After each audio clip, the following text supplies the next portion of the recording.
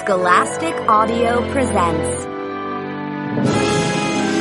Goosebumps Horrorland 8, Say Cheese and Die Screaming by R.L. Stine, read by Meredith Zeitlin. Chapter 1. Julie, wait up! My best friend, Rena Jacobs, ran across the school hallway toward me. Her blonde ponytail bobbed behind her. Is that a new camera? I shook my head. It's one of my old cameras. It swung from a strap around my neck. Dad says he'll buy me a new one if I get the big assignment from Mr. Webb. Rena blinked her green eyes. Big assignment? I gave her a shove. Rena, I've only been talking about it for months, remember? To shoot the entire student body for the big 2-page spread in the Tiger? That's the name of our yearbook. Rena scrunched up her face. I thought Mr. Webb already chose David Blank for that. Well, you thought wrong, I said. That's why I'm hurrying to the Tiger office. I've got an awesome idea. No way Mr. Webb can say no to it. David can sit on his butt and watch me take the photo. Rena laughed. You don't like David, do you? I rolled my eyes. Does a lettuce like a goat? She frowned at me. Goat? I don't get that, Julie. With her light blonde hair and big green eyes, Rena is very pretty. I think she's the prettiest girl at Twin Forks Middle School. And she's smart, too. But she only understands straight talk. I meant David tries to gobble up everything, I explained. He wants to be the only star. Mr. Webb asked me to shoot the bake sale in the gym last week. And when I showed up, guess who was there? David? You got it, I said. He's very competitive, Rena said. Then she grinned. But I think he's kind of cute. Cute? I stuck my finger down my throat. With that bright orange hair and those orange freckles, he looks like a carrot. You have vegetables on the brain, Rena said. No, I've got pictures on the brain, I said. I can be just as competitive as David. I really want to take that big photo. That's why I want to get to the yearbook office before David does. I turned and started to jog down the hall. It was nearly 3:30, and the school had emptied out. Julie, Rena called after me. Are we still going bike riding on Saturday? I've got to watch Sammy in the morning, I said. Sammy is my little brother. We can ride all afternoon. I turned the corner and bumped right into the Sneer sisters. Actually, Becca and Greta aren't sisters. They're best friends. I've never seen them apart. I call them the Sneer sisters because they both always sneer when they see me. Like I smell like rotten meat or something. And they're always so totally mean to me. They even look a little alike. They are both tall and very skinny, and they both have long noses and kind of pointy chins. Like witch chins. Hi, Juju, Becca said, sneering. I gritted my teeth. She knows I hate to be called Juju. That's what I called myself when I was too little to say the name Julie. Greta pointed at my mouth. Juju, you have something on your front teeth, she said. I rubbed my teeth with my pointer finger. Is it gone? I asked her. Greta nodded. Yeah, it was your finger. They both slapped high fives and cackled like that was the funniest joke in history. Where did you get that joke? I said. First grade or second? I pushed past them and hurried down the hall. My camera bounced in front of me as I jogged. The yearbook office was the last door on the left. I grabbed the knob, twisted it, and burst inside. And then I gasped as I was blinded by an explosion of white. Chapter 2. Okay, it wasn't an explosion.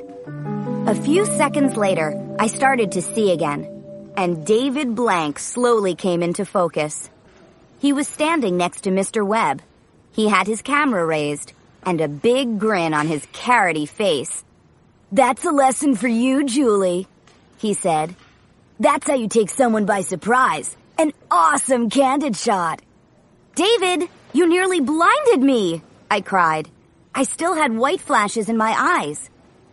David stared at the view screen on the back of his camera.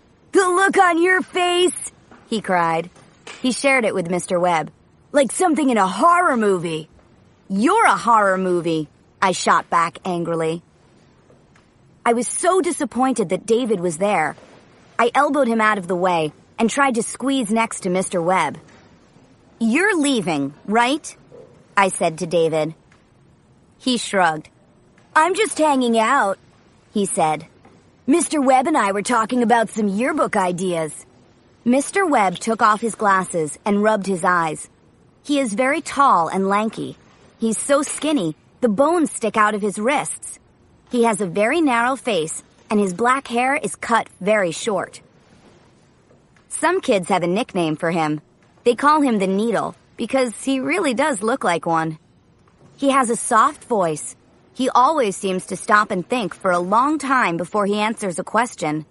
And he's always taking off his glasses and putting them back on. A nervous habit, I guess. I've never had him as a teacher, but I think he's a good yearbook advisor. He's very fair, and he's always ready to listen to new ideas. My dad got me a new lens for my Pentax, David said. I've got 10 times zoom on this camera and 20 times zoom on my other camera. Don't brag or anything, I said. He thinks he's way cool because his dad is manager of Camera World, the camera store at the mall.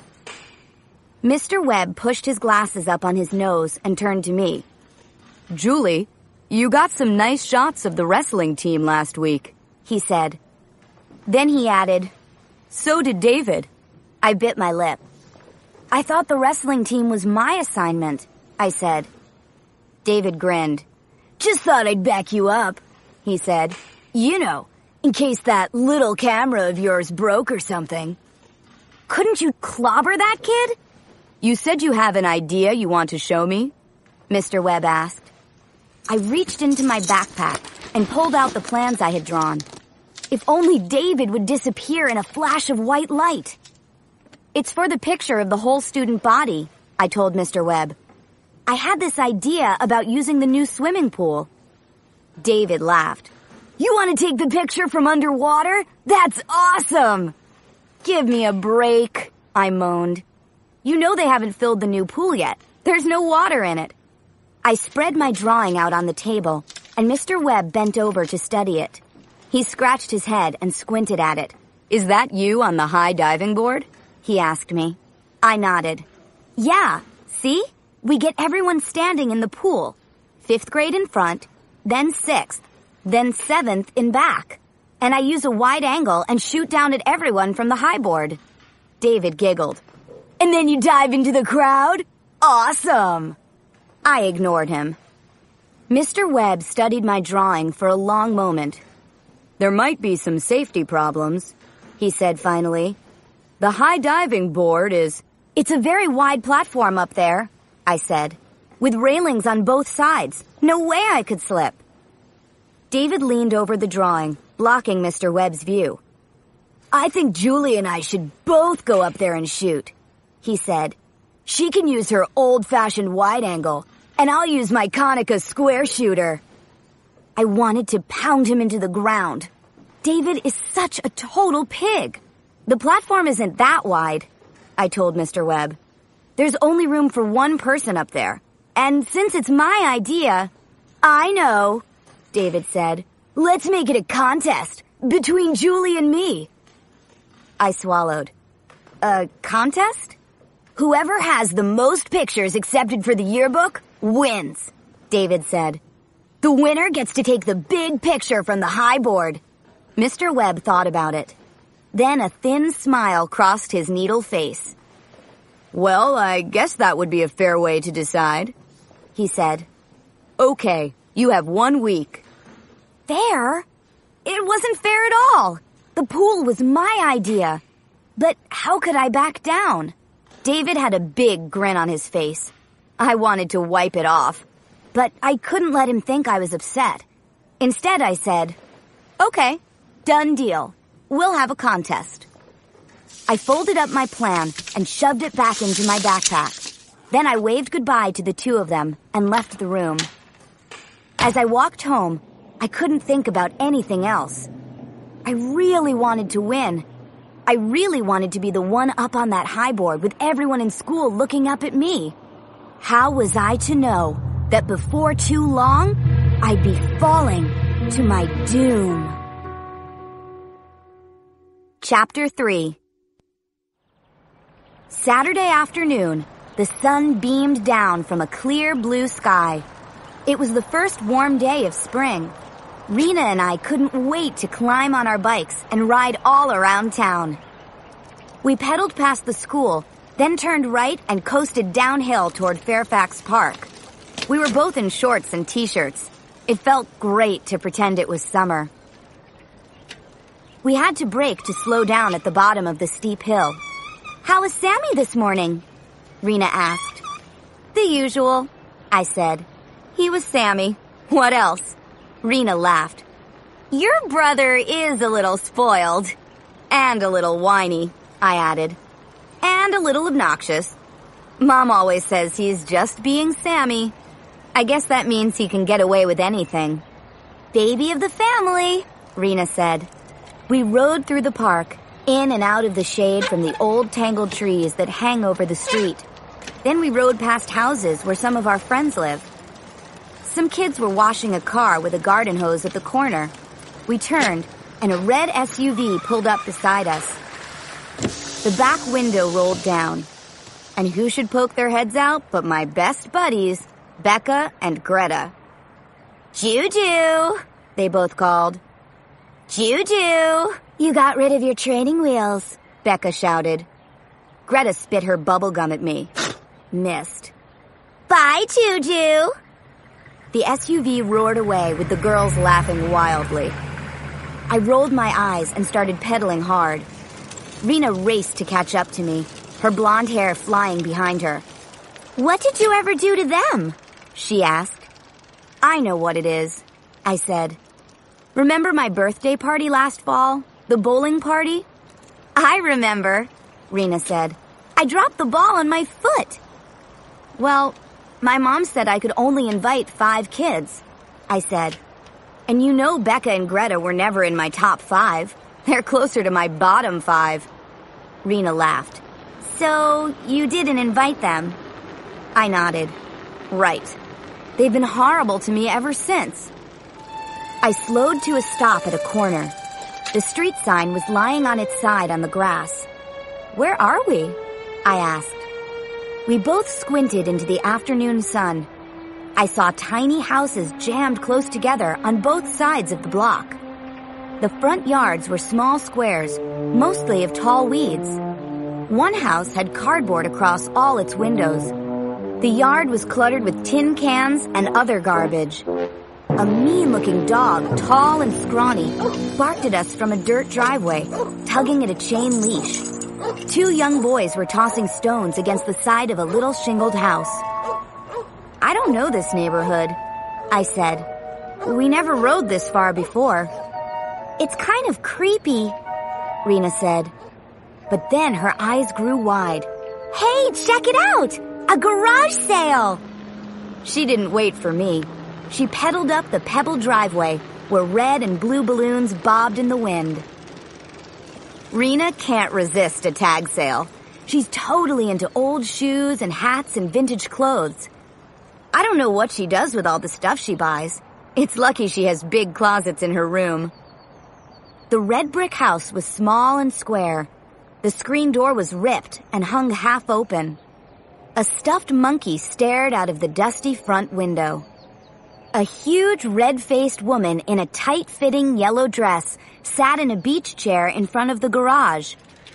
She waved to us as we climbed off our bikes, but she didn't get up. She fanned herself with a folded-up newspaper. Then she used it to point to the tables of stuff.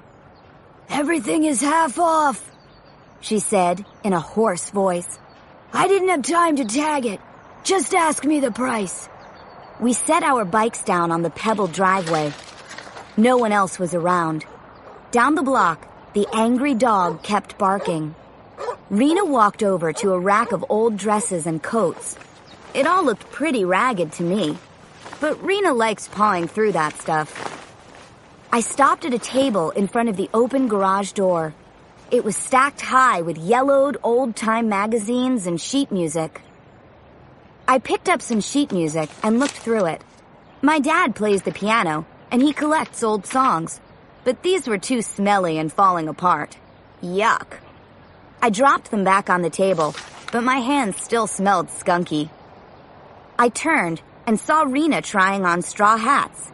She's so awesome looking. Hats look great on her.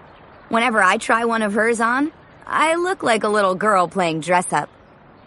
There were shelves of old board games and action figures in the garage. I checked out an old werewolf card game called Bite My Face. Really dumb.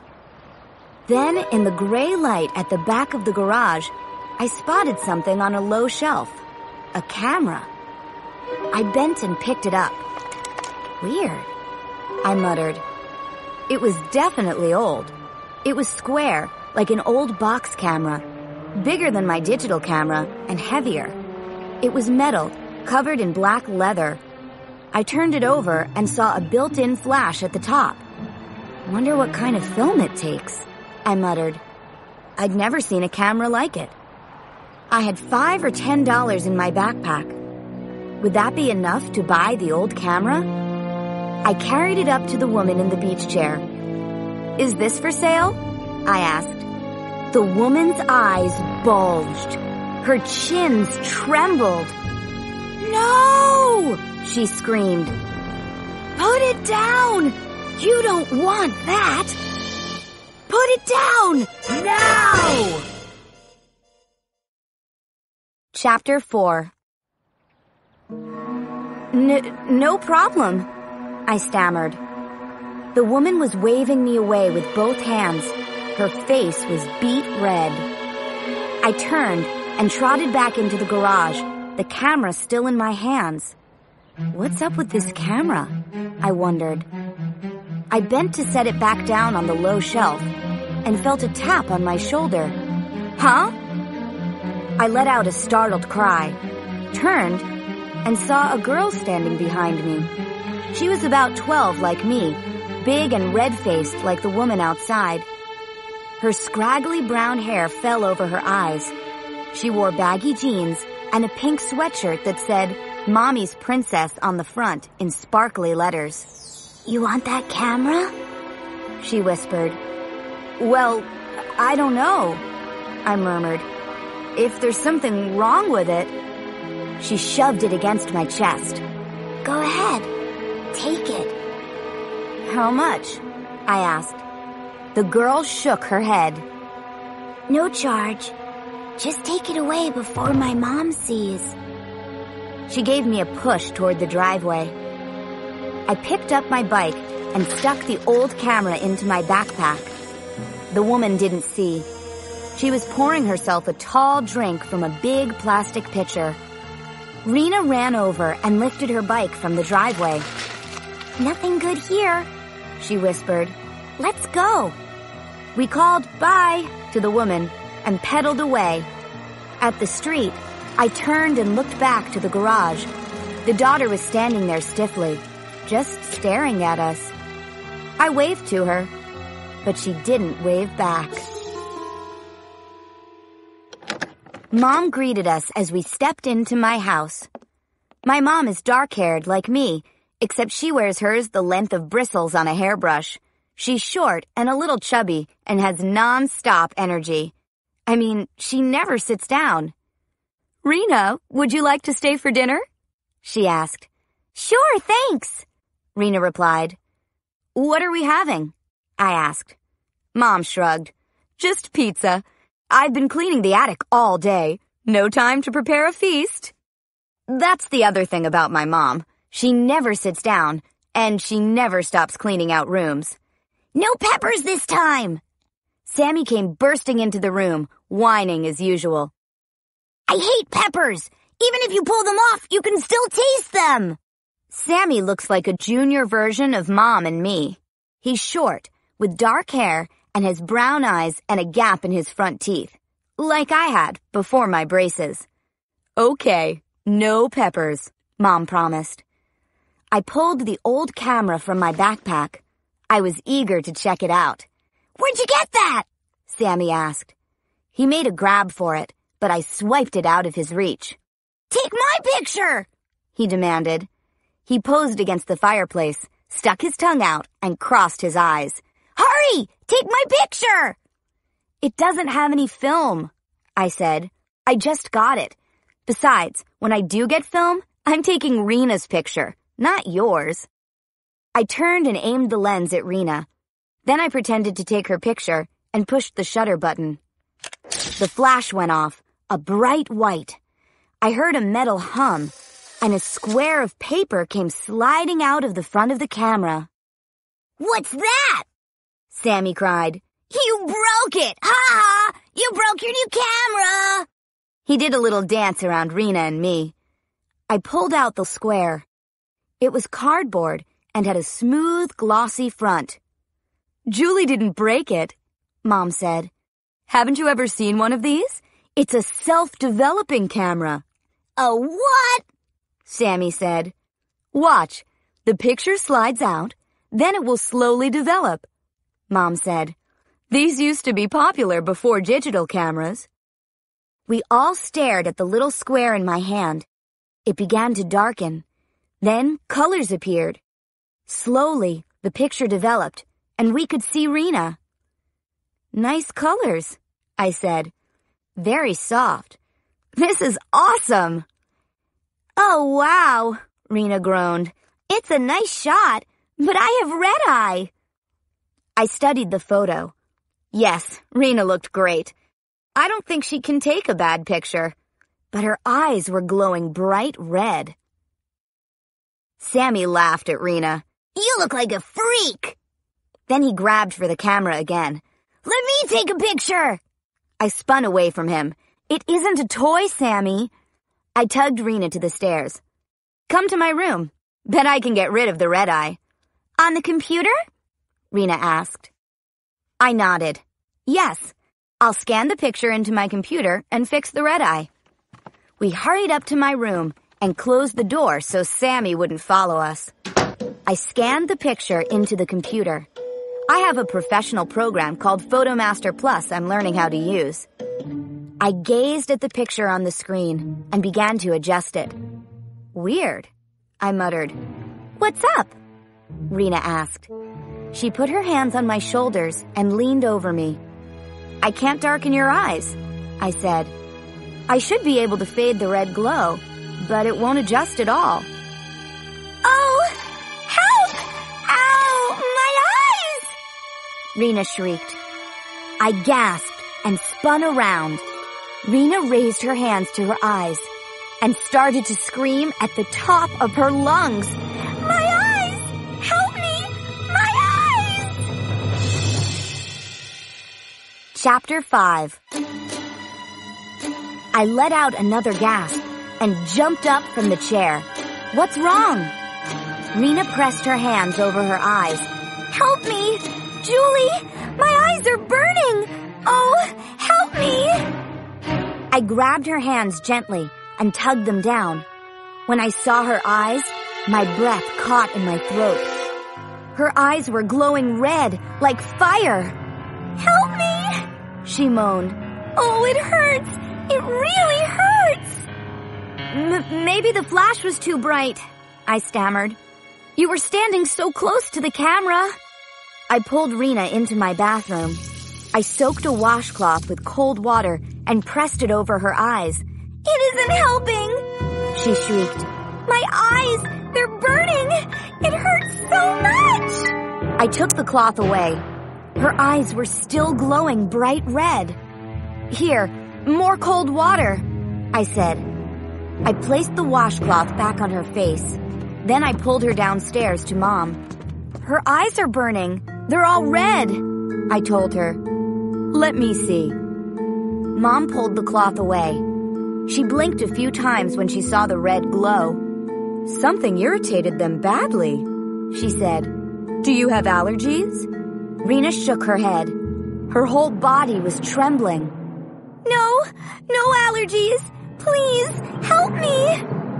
I have some eye drops in my room, Mom said. Julie, they're on my dresser. We tried the eye drops. They didn't help at all. Call Rena's parents, Mom said. Maybe they can get her to an eye doctor. I've never seen anything like this. Mrs. Jacobs arrived a few minutes later. We helped Rena into the car. Call me later, I said, when the burning stops. I watched them drive away. I had a tight feeling in my stomach. I couldn't get Rena's frightened screams out of my ears. In my bedroom, I picked up the snapshot. I stared at Rena's smiling face with the red, glowing eyes. How totally weird, I thought. After dinner, I was still thinking about Rena. I suddenly remembered I had an assignment from Mr. Webb. I was supposed to be at the gym shooting the girls' basketball game for the yearbook. I grabbed 2 of my cameras and stuffed them into my bag. Then I jumped on my bike and raced to the gym. I got there just in time. The game was nearly over. Our Tigers were losing to the Bay Meadow Stingrays. I saw Carla Mayer, our best player. She stole the ball and dribbled down the floor. She stopped at the line and sent up an easy 3-pointer. The bleachers were about half full of kids. Most of them started to stomp their feet and chant, "Carla kills! Carla kills! Carla kills!" I decided to take some shots from the top of the bleachers. I took out my best digital camera and hurried up the steep steps. I let out a sharp cry as a red and white sneaker stuck out and tripped me. Ow! I fell and banged my knee hard. I turned and saw who was wearing the sneaker. Becca. She and Greta grinned at me. "Not too klutzy, are you?" Becca said. She laughed. "Juju, too bad. Did you fall on your camera?" Greta shouted over the noise of the crowd. I should have ignored them. Instead, I said, "Becca, don't you have awfully big feet for a girl?" Then I glanced at my camera. Oh, wow. I really did fall on it. The lens was cracked. Shaking my head, I climbed to the top of the bleachers. I gazed at the scoreboard. The Tigers were losing 36-45. Carla would have to go to work. Good photo ops. I reached into my bag for the other camera and let out a cry. Oh no! The weird old camera. I didn't mean to bring it. Well, I had no choice. I had to use it. I knew I couldn't snap dozens of shots with the old thing. I needed to wait for 1 or 2 great moments. I had to get a long shot of Carla running down the floor. Could the old camera do it? I raised it to my face, then groaned. David Blank! He had a blue baseball cap pulled down over his red hair, but I still recognized him easily. What was he doing here? David was on the floor next to the players' bench. He had 2 cameras strapped around his neck, and he was snapping photo after photo. "You creep!" I shouted out loud. He knew this was my assignment. David would do anything to win our contest, but this just wasn't fair. The Stingrays scored again. The crowd grew quiet. Everyone was waiting for Carla to make a move. I glanced down the bleachers. Becca was on her cell phone. Greta was searching for something in her bag. They weren't even watching the game. I held the old camera ready. A few seconds later, Carla came dribbling full speed down the center of the floor. This was my shot. I kept her in the view screen as she flew toward the basket. She leaped high and sent a layup to the hoop. I pushed the shutter button just as her feet left the floor. The camera flashed. The square of film came sliding out. I gazed at the photo, watching it develop. Weird, I cried. How did I mess up? The picture showed Carla's arm all by itself. Where was the rest of her body? Her face? How could I just capture her arm? A loud crack made the kids in the bleachers gasp. And rising over that, I heard a high wail, a long, shrill scream of pain. I turned and saw Carla dangling from the basket rim, hanging by her arm. Carla shrieked and cried. Tears rolled down her face. Even from the top of the bleachers, I could see that her arm was horribly broken. It hung there at a totally strange angle. Players from both teams stood beneath her, screaming and crying. Kids were covering their eyes. The coaches hurried to lower her to the floor. The referee kept blowing her whistle again and again, like a siren. Wailing in agony, Carla lay sprawled on her back on the gym floor, the bones of her arm poking out through her skin. Gasping for breath, I realized I had the snapshot clenched tightly in my hand. I raised it to my face and stared at it. Stared at Carla's arm, all by itself. And suddenly, I felt sick. Chapter 6. 4 paramedics in white uniforms arrived a short while later. They couldn't keep the shock off their faces when they saw Carla. Coach Ambers was down on the floor beside her, trying to hold Carla still.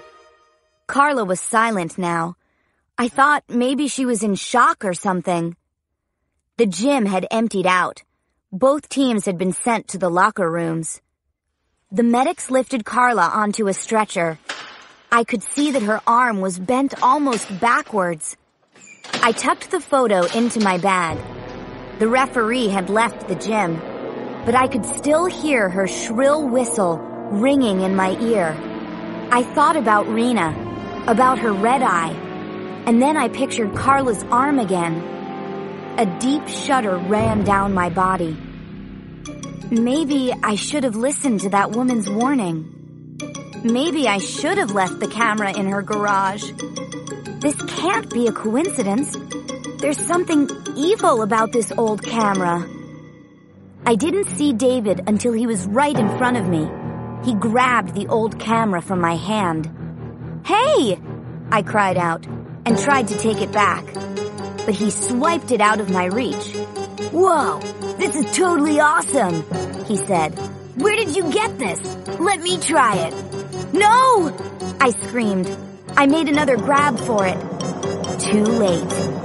David aimed the camera at me and flashed it in my face. Chapter 7. I shut my eyes. I could still see the white flash with my eyes closed. I heard the film slide out from the camera. When I opened my eyes, David was staring at the camera. He laughed. "Is this a toy? This is Sammy's camera, right?" "It's very old," I said. "I have to take it back. There's something wrong with it." David rolled it around in his hand. "Look, something popped out of it. Does it squirt water too?" "You're not funny," I said. And then I saw what he was looking at. The square of film. It didn't slide all the way out. It was stuck halfway in the camera. "See? It's broken," I said. "I'm going to return it." I stopped. My breath caught in my throat. A sharp pain wrapped around my middle. It felt as if I were wearing a heavy belt, and the belt kept tightening and tightening and tightening. I made a groaning sound. I couldn't breathe. I doubled over. The pain shot around me. I felt as if I'd been cut in half. "Julie? Julie?" I felt David's hands on my shoulders. "Are you okay? What's wrong?" I couldn't straighten up. I couldn't talk or breathe. Cut in half. Cut in half. Suddenly, I realized what I had to do. Fighting the pain, I struggled to raise myself. I grabbed the camera. The pain tightened around my middle. Julie, do you need help? I could hear David's voice. It sounded far away. Julie, does something hurt? He cried. Should I get someone? I couldn't answer. The pain tightened my jaw, tightened every muscle. I saw red, then black. I knew I was about to pass out. Gritting my teeth, I grabbed the film square, and I tugged it hard, pulled it the rest of the way out of the camera. Will it work? Will the pain go away now? I gritted my teeth and waited. Chapter 8. No. The photo fell from my hand. I bent double, squeezing my sides. The pain tightened around me. It felt like a hot wire burning into my skin. And then, the pain vanished. It didn't fade away slowly. It just disappeared. So suddenly, I gasped and jerked up straight, blinking in surprise. I took in a long, deep breath, then another. I rubbed a hand around my waist. It felt perfectly fine again. Are you okay now? David asked. He had gone so pale, his freckles had faded into his skin. Julie? I didn't answer. I gripped the camera tightly against my chest. Then I spun away from David and ran across the gym floor. Hey! David shouted after me. What's your problem? I didn't answer. I kept running until I was outside in the parking lot, breathing in the cool, fresh night air. I knew what my problem was. It was the camera. First Rena, then Carla, then me. The camera was evil. It hurt people. I had to get rid of it. I had to take it back to that strange woman. I held the camera tightly against me and pedaled my bike home, riding with one hand.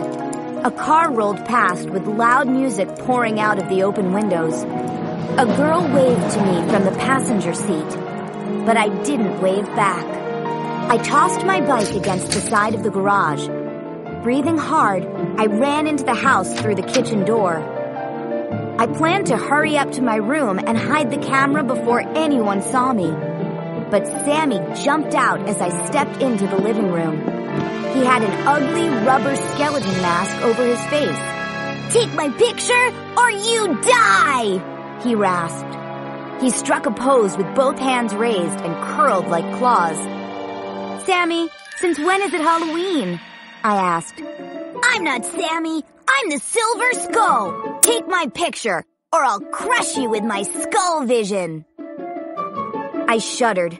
Poor Sammy. If I took his picture with this evil camera, he probably would become a skeleton. Out of my way. I didn't mean to push him so hard, but I was desperate to get the camera hidden away in my room. "Hey, you're skeleton meat!" Sammy shouted, waving his fist angrily. "You will feel the wrath of the Silver Skull!" That made me laugh. He's a spoiled brat, but he's cute. I crossed my room and pulled open the closet door. In the back, I had a tall heap of dirty clothes that I'd forgotten about. I buried the camera under the mountain of jeans and shirts. No way Sammy would find it there. My heart was pounding like a drum. I knew I wouldn't feel normal again until I returned the evil thing. At least it couldn't do any more harm buried under a ton of smelly clothes. I dropped onto my bed with a weary sigh. I pulled my cell phone out, clicked it open, and called Rena. "Are your eyes better?" I asked. "No, they're not," Rena answered sharply. "All thanks to you." "Excuse me?" "You heard me," Rena snapped. "My eyes are still glowing like a freak, and still burning." Oh, I'm so sorry, I moaned. I can't read, I can't watch TV, I can't do my homework, Rena shouted. and I can't go to school because I can't let anyone see me like this. Rena, I'm really sorry, I repeated. Sorry? Rena cried. Sorry? Julie, that woman warned you not to take the camera, but you think you know it all. You think you can do whatever you want. Well, look what you did to me. Rena, please, I begged. The doctor never saw anything like this. Rena screamed. You ruined my life, Julie. But why are you talking to me like this? I cried. We're friends and... No, we're not, Rena replied. We're not friends anymore. No way. I couldn't believe she said that. I realized my whole body was trembling. I could barely hold the phone to my ear. I could hear her sobbing into the phone. Rena, listen to me, I pleaded. I'm taking the camera back to that house tomorrow. Will you come with me? We can ask that woman about your eyes. Julie, get lost, Rena said in a low, cold voice. And she clicked off her phone. The next day, school dragged on forever. I kept thinking about the camera hidden away in my closet. And I really missed Rena. Her telling me to get lost tied my stomach in knots every time I thought about it. After school, I ran all the way home. I wanted to get there before Sammy. I dove into my closet and tossed the dirty clothes aside. Then I grabbed the camera and headed to the garage to get my bike. Wouldn't you know it? Flat tire. I didn't care. The camera was going to be returned today if I had to crawl. I stuffed it into my backpack and started to walk. A cool wind blew in my face. It made the tall trees in the front yard sway and creak. The sun kept disappearing behind dark clouds. I was pretty sure I remembered how to get there.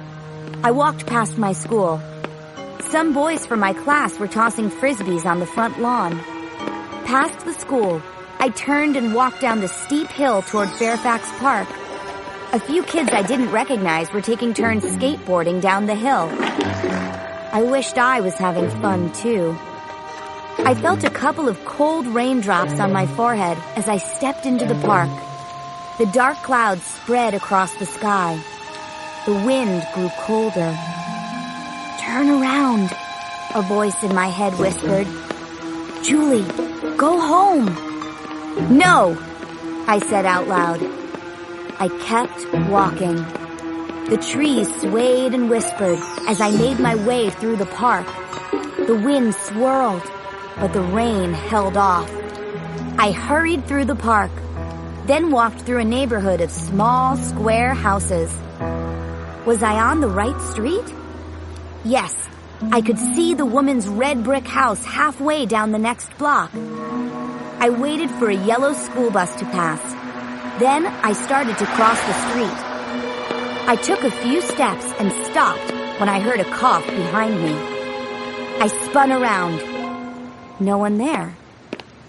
Weird. I crossed the rest of the way. I started to walk faster since I could see the house. Almost there.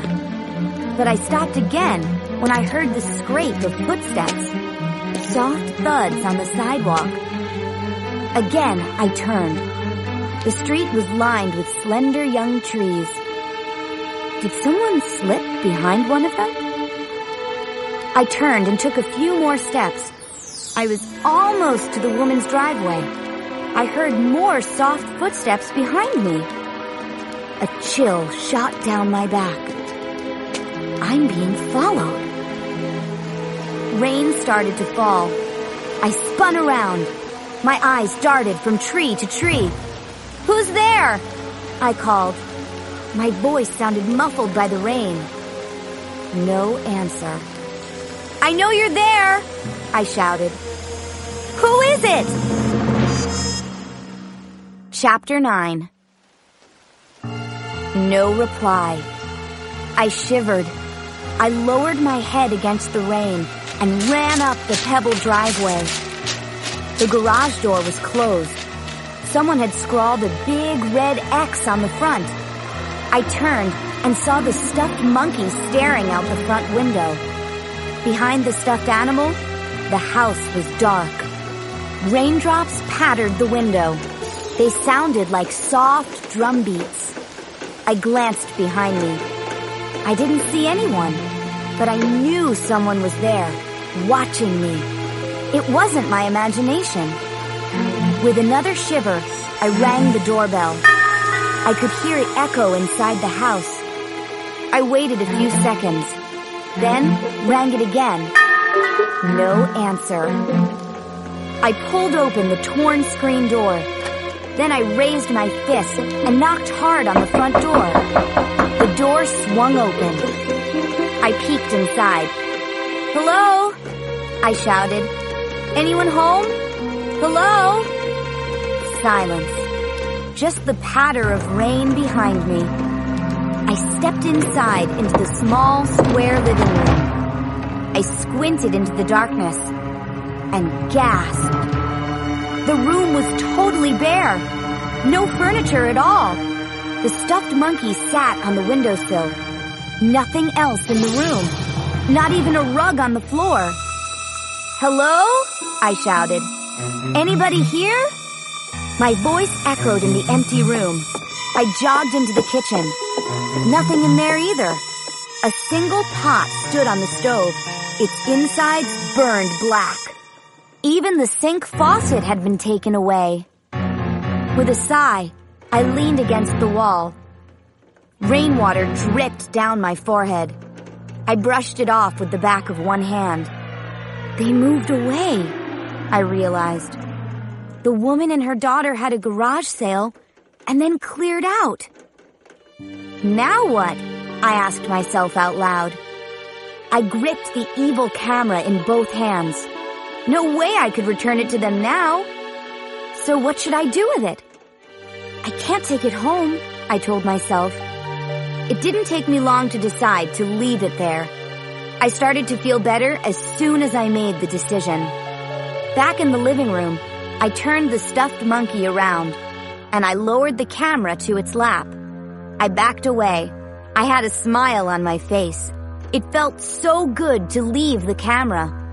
The monkey's stare seemed to follow me as I backed out the door.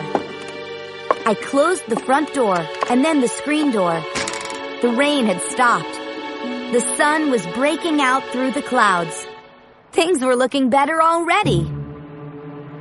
Back home, I had a couple of hours before dinner time. I felt too restless to sit down and do my homework. I grabbed my digital camera, my extra lens, and headed to school. I needed to take some interesting shots for the yearbook. No way was I going to let David win our contest. I found some kids rollerblading to loud hip-hop music in the teacher's parking lot. I took some good shots of them. I tried to capture how much fun they were having. Then, I photographed a bunch of 7th graders playing a kickball game on the soccer field. It was a pretty out-of-control game. The grass was still wet from the rain, and they kept slipping and sliding and falling on their butts. Some good snaps. "David, you're toast," I muttered to myself as I headed home. I couldn't wait to download the photos onto my computer. Then I'd print them and bring the best ones to Mr. Webb tomorrow. Mom and Dad were in the kitchen. Dad was at the sink, peeling carrots. Mom was stirring something on the stove. "What's up?" Dad asked. Then he let out a shout. "Ouch! Can't they make a carrot peeler that doesn't scrape your fingers to shreds?" He raised his hand. "Look, I'm bleeding." Dad isn't real good in the kitchen. I don't know why he keeps volunteering to help. "About 10 minutes till dinner time," Mom said. "No problem," I said. "Dad, do you need a Band-Aid?"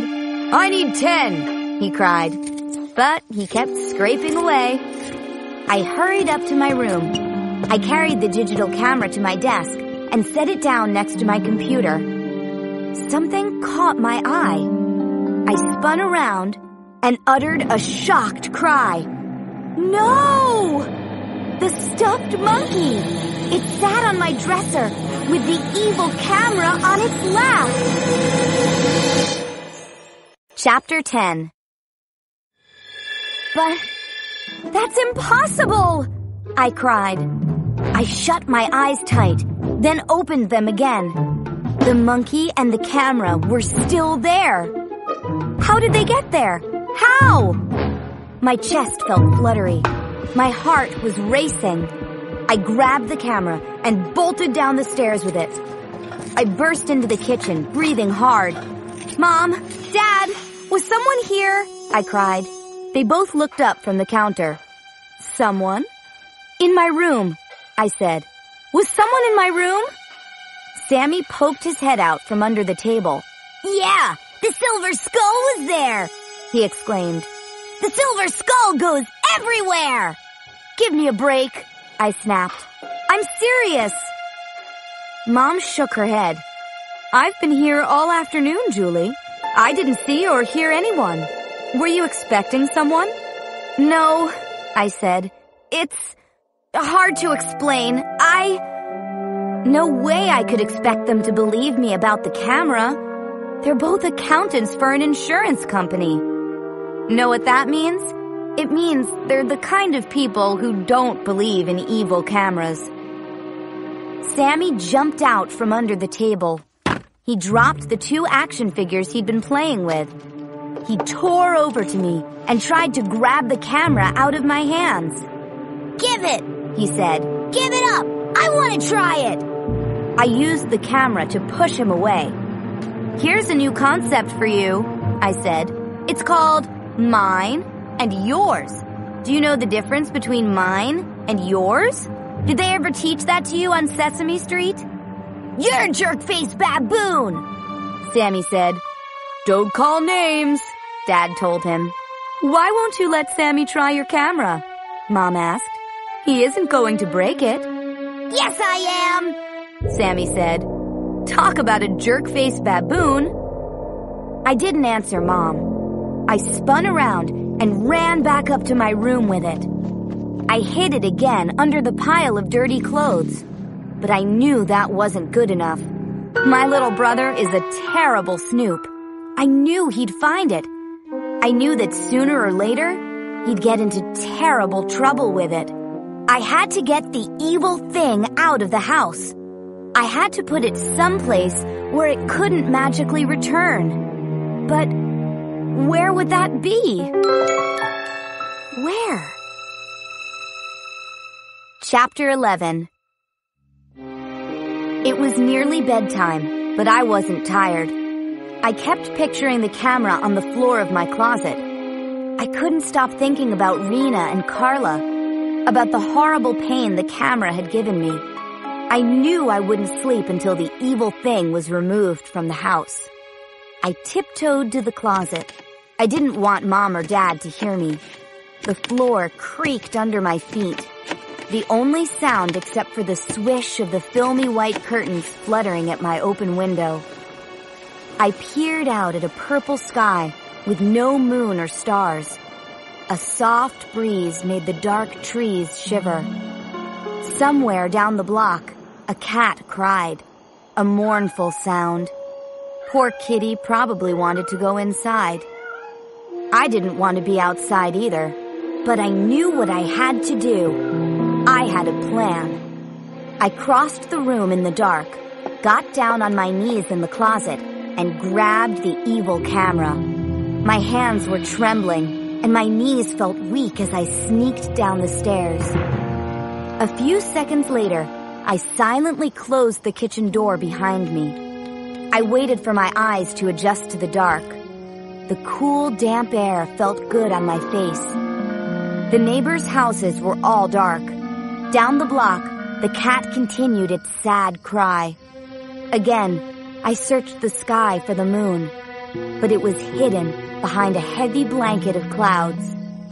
I crossed my backyard and followed the narrow dirt alley behind the houses. The ground was soft and muddy from the rain. My shoes splashed into shallow mud puddles. I pressed the camera against my chest and kept walking. A few minutes later, I stopped in front of Alley Pond. That's what everyone calls it. It doesn't really have a name. It's a small, round pond at the end of the alley. Some kids say it used to be a fish pond. Not anymore. It's a big, round hole filled with muddy water. I raised the camera and prepared to toss it into the pond, but I stopped when I heard a sound. A scraping sound from behind a thorny hedge at the side of the alley. I spun around quickly. Did I hear breathing from behind the hedge? Or just the wind?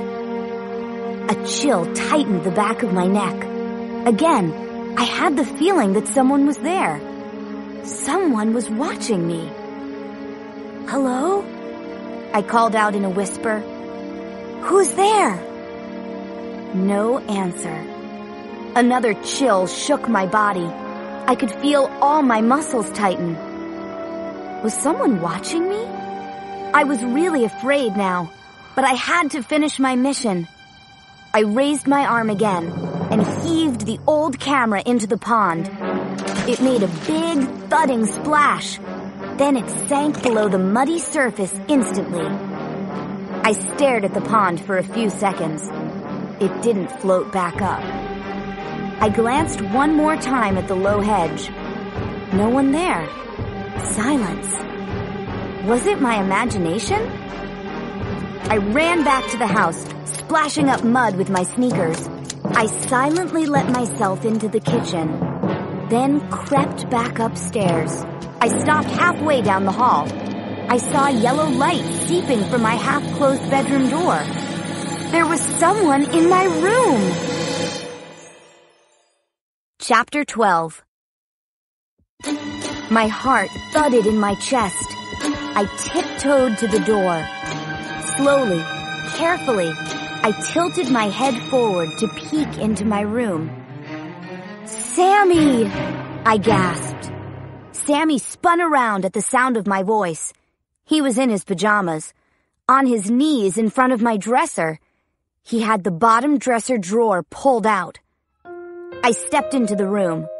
What are you doing in here? I cried. I heard you go out, he replied. I wanted to look at your camera. I slammed the dresser drawer shut. Then I pulled him to his feet. You little sneak, I muttered. I gave him a push to the door. I just wanted to try it, he whined. Forget about that camera, I said. It's gone, Sammy. It's gone forever. I gave him another push. He tried to kick me, but his bare foot caught on the edge of the carpet. If you didn't want it, why didn't you give it to me? He asked. It was broken, I told him. I had to throw it away. He started to argue, but I closed the bedroom door in his face. I yawned. I suddenly felt totally exhausted. All my muscles ached. My head felt like a heavy rock. It still took a long time to fall asleep, and when I finally did, I had a disturbing dream. I dreamed I was on the high diving board at the new swimming pool. Everyone in school was jammed into the pool, staring up at me. I was ready to take the big yearbook photo. I raised the evil camera in both hands. It didn't feel like a camera. It felt soft and warm. As I gripped it, I could feel it moving in my hands, throbbing, breathing. The camera was alive. I held it in front of my face. I tried to look through the viewfinder. The camera began breathing harder, in and out. Something splattered onto my shoes. I glanced down. I saw drops of blood. The camera lens was bleeding. Bright red blood. Drip after drip. But I still kept taking pictures. I aimed the camera down at the kids below, and I clicked the shutter. I held the film in my hand and watched as the picture developed. It took a long, long time. I gasped when the shot finally came into focus. In the picture, the kids' skin had vanished. Their skulls gleamed in the sunlight. They were all skeletons. What have I done? I screamed. Have I killed everyone in my entire school? I woke up drenched in sweat. I tried to blink the dream away, but the grinning, glowing skeletons stayed in my mind. Only a dream, I muttered. Take a deep breath, Julie. It was only a dream. I shut my eyes and settled back on the pillow. I couldn't stop shivering. I knew I wouldn't fall back to sleep. I just lay there staring up at the ceiling. After a while, the sun started to rise outside my window. It sent a warm, rosy color over the room. I climbed out of bed and crossed to the window. I watched the sunrise, letting the warmth flow over me. I started to feel better. I got dressed for school.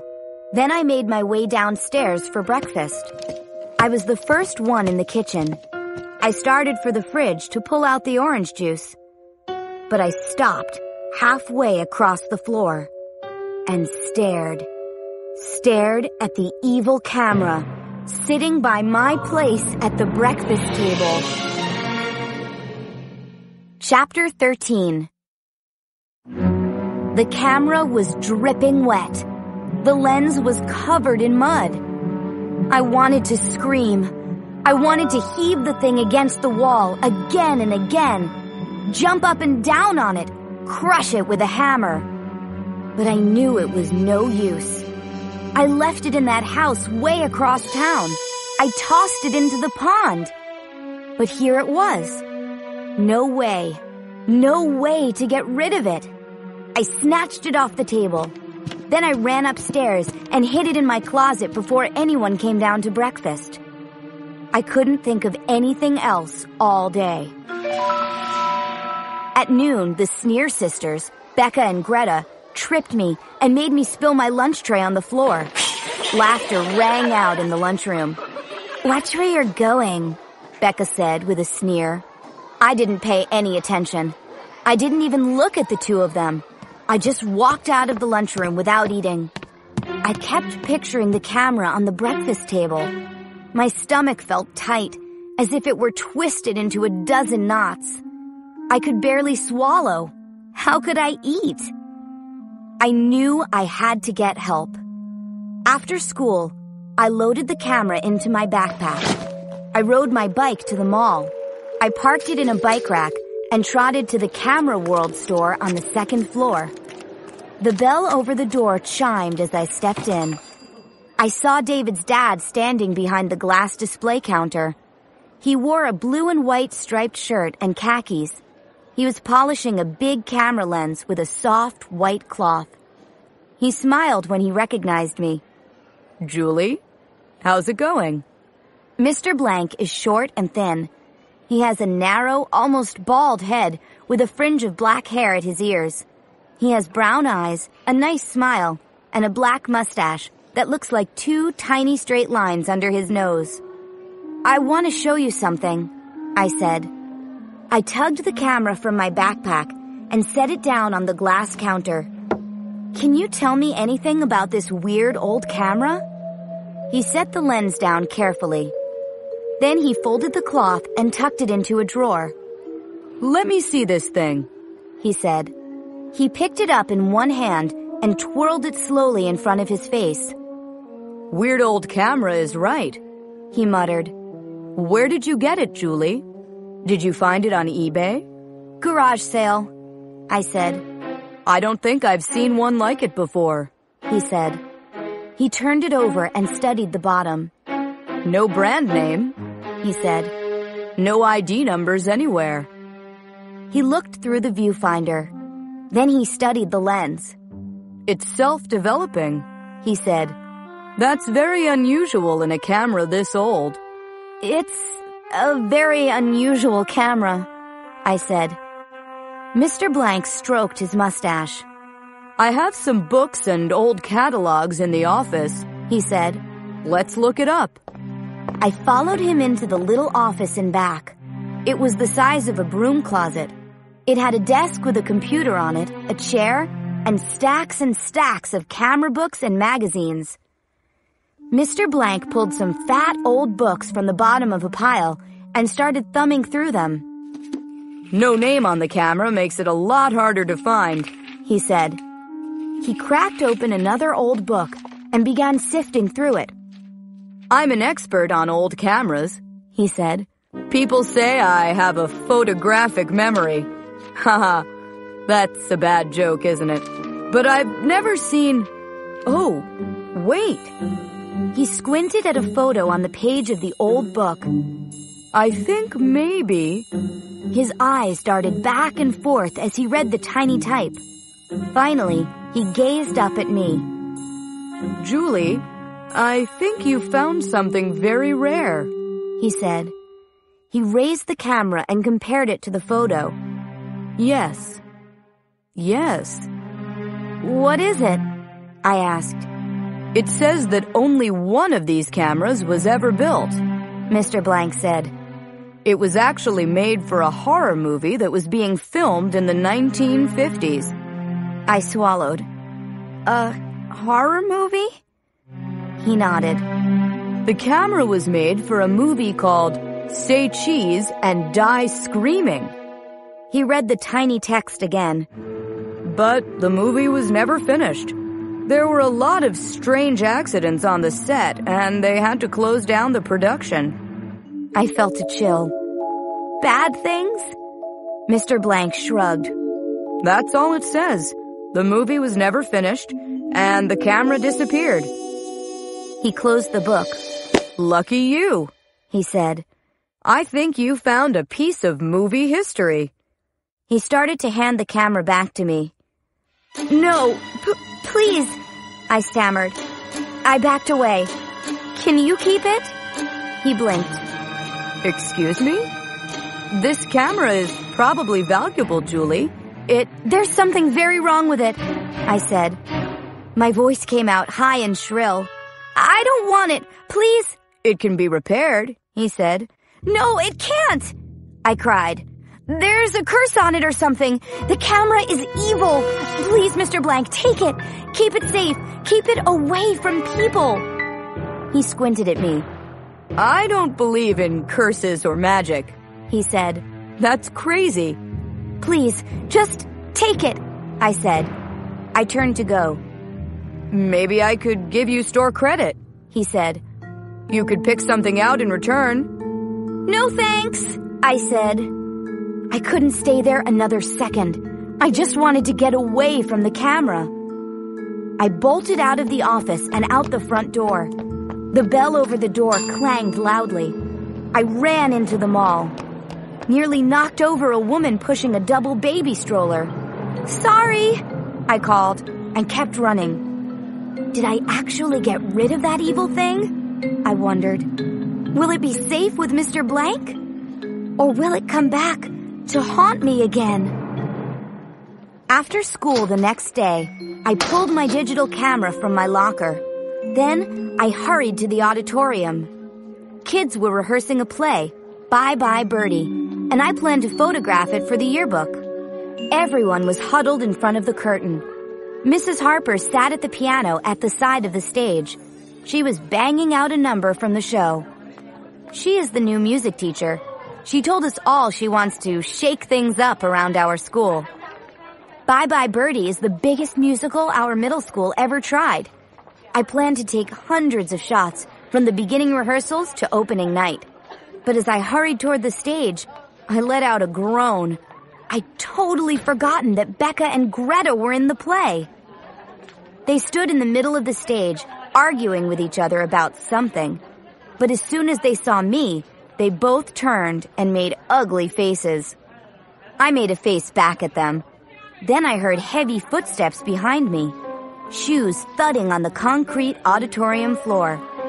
I spun around. David, I cried, what are you doing here?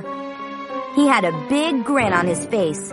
He swung his hands from behind his back, and I stared at what he was carrying. The evil camera! He raised it to his face, turned to the stage, and aimed it up at Becca and Greta. Say cheese! He called up to them. I froze in horror. He raised his thumb to push the shutter button. No! I screamed. Chapter 14. I stuck my hand in front of the lens. David lowered the camera. "Why did you do that?" he cried. "What's your problem, Julie?" I didn't answer. I stomped toward him and made him back up the aisle. "What are you doing with that camera?" I demanded. David shrugged. "What's the big deal? My dad let me borrow it. He said you didn't want it anymore." But, I sputtered. "I know you tried to get rid of it," David said. "Huh?" My breath caught in my throat. "How do you know that?" He shrugged again. "I watched you," he said softly. A strange smile spread over his face. "I followed you, Julie." "You what?" I cried. "Who do you think was spying on you?" David said, still grinning. "I stayed up day and night. I watched you leave it in that little house. And I watched you toss it in the pond. Who do you think returned it to you both times?" My mouth hung open. "How did you get it from the bottom of the pond?" I asked. "I reached in and pulled it out." David laughed. "That pond is only a foot deep." I just stared at him. I couldn't speak. "You sneaked into my house? You returned it? You spied on me? But why?" I cried. "Just to mess with your mind," David replied. "I really want to win our contest, Julie. I wanted to get you totally stressed so I could win it easily." I gave a bitter laugh. "Well, you got me totally stressed, David," I said. "Good work, dude." And then I added, "But I'm still going to win the contest." He started to say something, but Becca interrupted from the stage. "David, take our picture for the yearbook."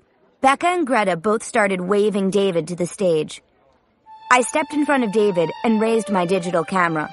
"I'll do it," I said. "I was here first." "But we don't want you to snap us," Greta said nastily. "Yeah, Juju, you don't know how to snap bubblegum," Becca exclaimed. They both laughed and slapped high fives, like that was some kind of hilarious joke. "Go away, Juju," Greta said. "David has the cool camera." I turned to David. "Don't use that camera," I said. "I'm warning you." He laughed. "Warning me?" "I had a good reason to get rid of it," I said. "David, listen." But he raised the camera in both hands and aimed it at the two girls.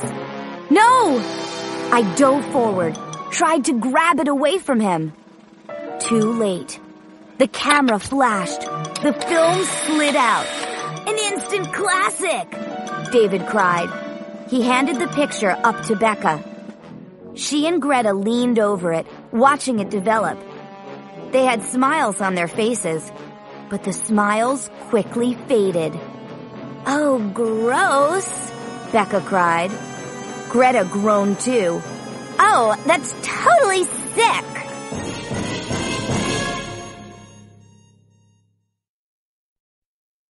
Chapter 15. The two girls squinted at the photo. "What's wrong with your camera, Juju?" Becca asked. "The color is all messed up." "Huh? My camera?" I cried. "David was the one—" "Your camera stinks," Greta said. "Like you, Juju." "Why are you blaming me?" I said. "I didn't—" But Becca shoved the picture into my face. David and I stared at it. In the snapshot, both girls had green faces and arms, and their skin was all cracked and spotted, like alligator skin. I gasped. Was that going to happen to Becca and Greta? Were they both going to get green alligator skin in a few minutes? A shudder shook my body. I nearly lost my lunch.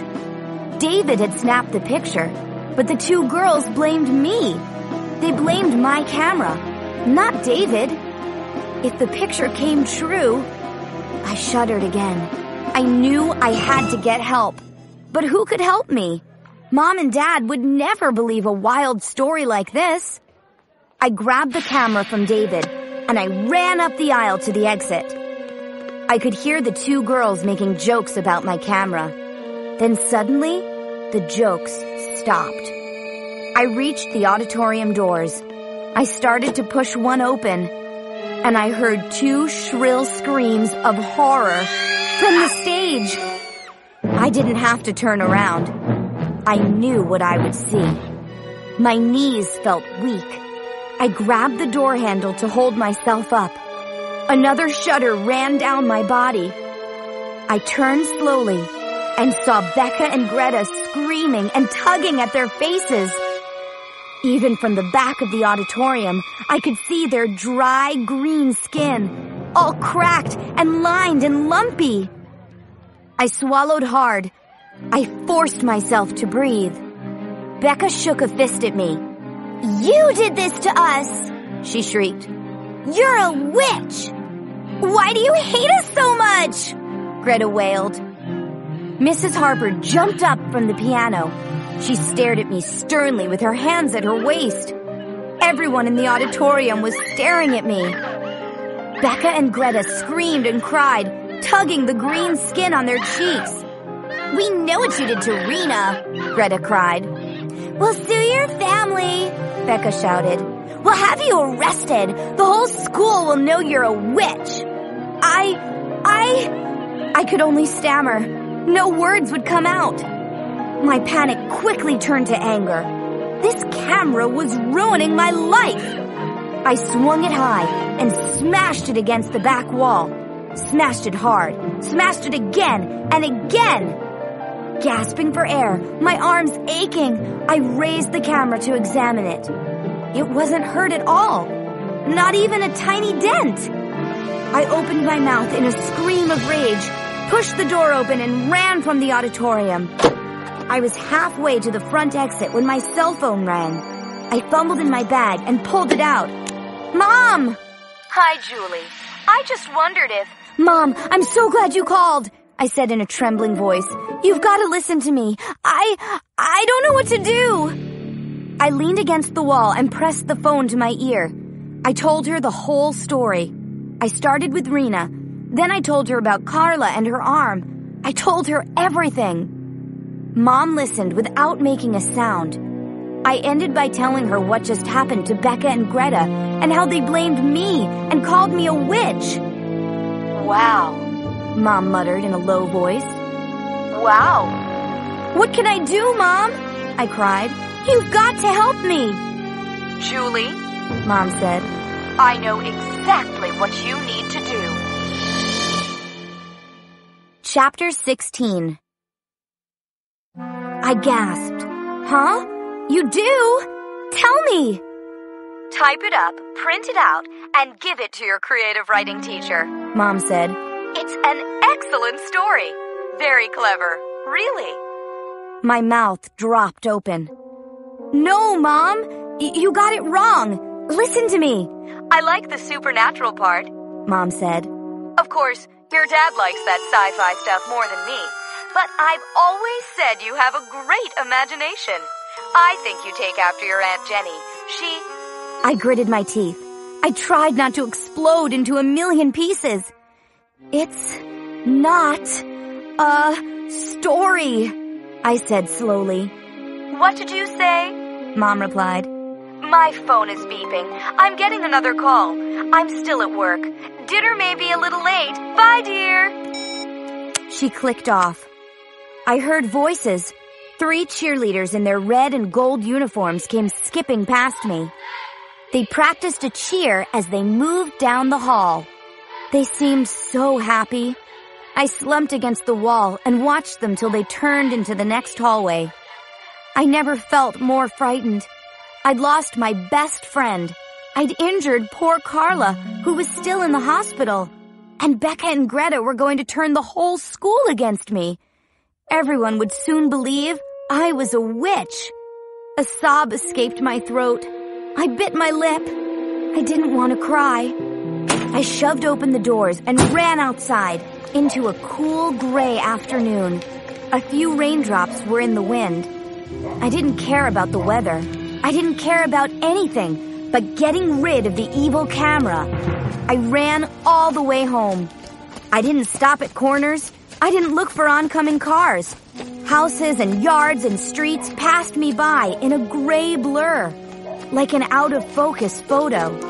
I pulled open the front door and heard a cry. Julie!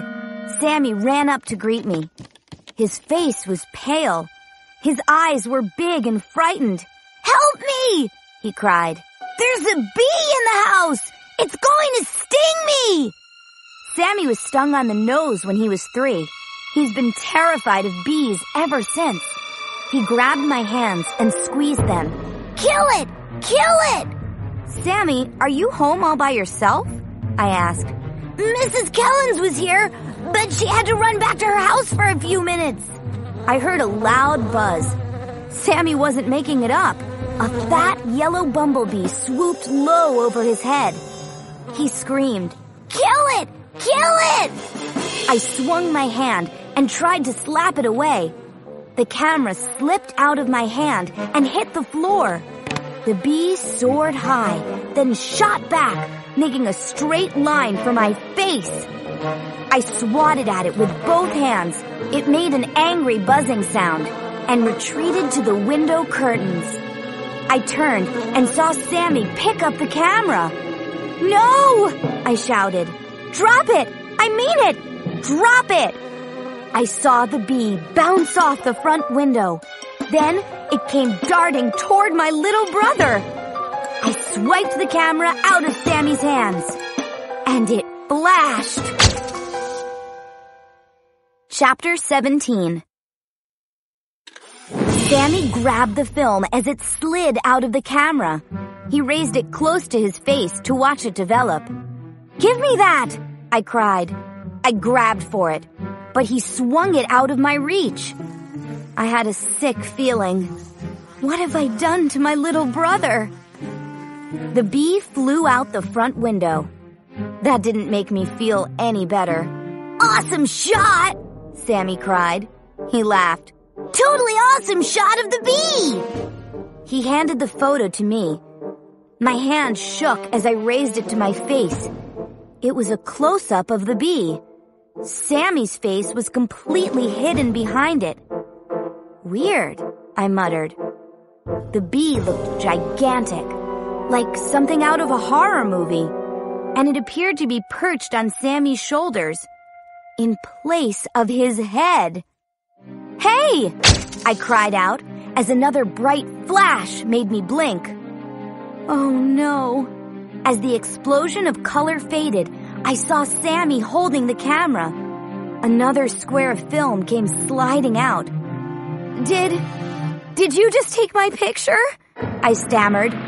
He giggled. It was my turn! You idiot! You idiot! I cried. He laughed and danced around me. What's your problem, Julie? Let's see how it came out. He pressed next to me as we watched the picture develop. Totally awesome! Sammy declared as it slowly came into focus. At first, I thought I was holding it upside down. But I wasn't. The photo showed me falling head first. Where was I? I squinted hard at the picture. The background was a total blur, but I could see my face so clearly, screaming my head off as I fell. Panic swept over me. No, no, no! I shouted. I grabbed the photo and ripped it to tiny shreds. I tossed the shreds to the floor. I grabbed the camera away from my brother. And then I opened my mouth in a shriek of horror. Sammy! His face, it was hidden behind thick, yellow, spiky hair. Bee hair! 2 skinny antennae poked up from the top of his furry head. They twitched back and forth. Sammy raised both hands and frantically tore at the wiry hair that covered his face. Sammy, can you talk? I screamed. Can you see me? Can you talk?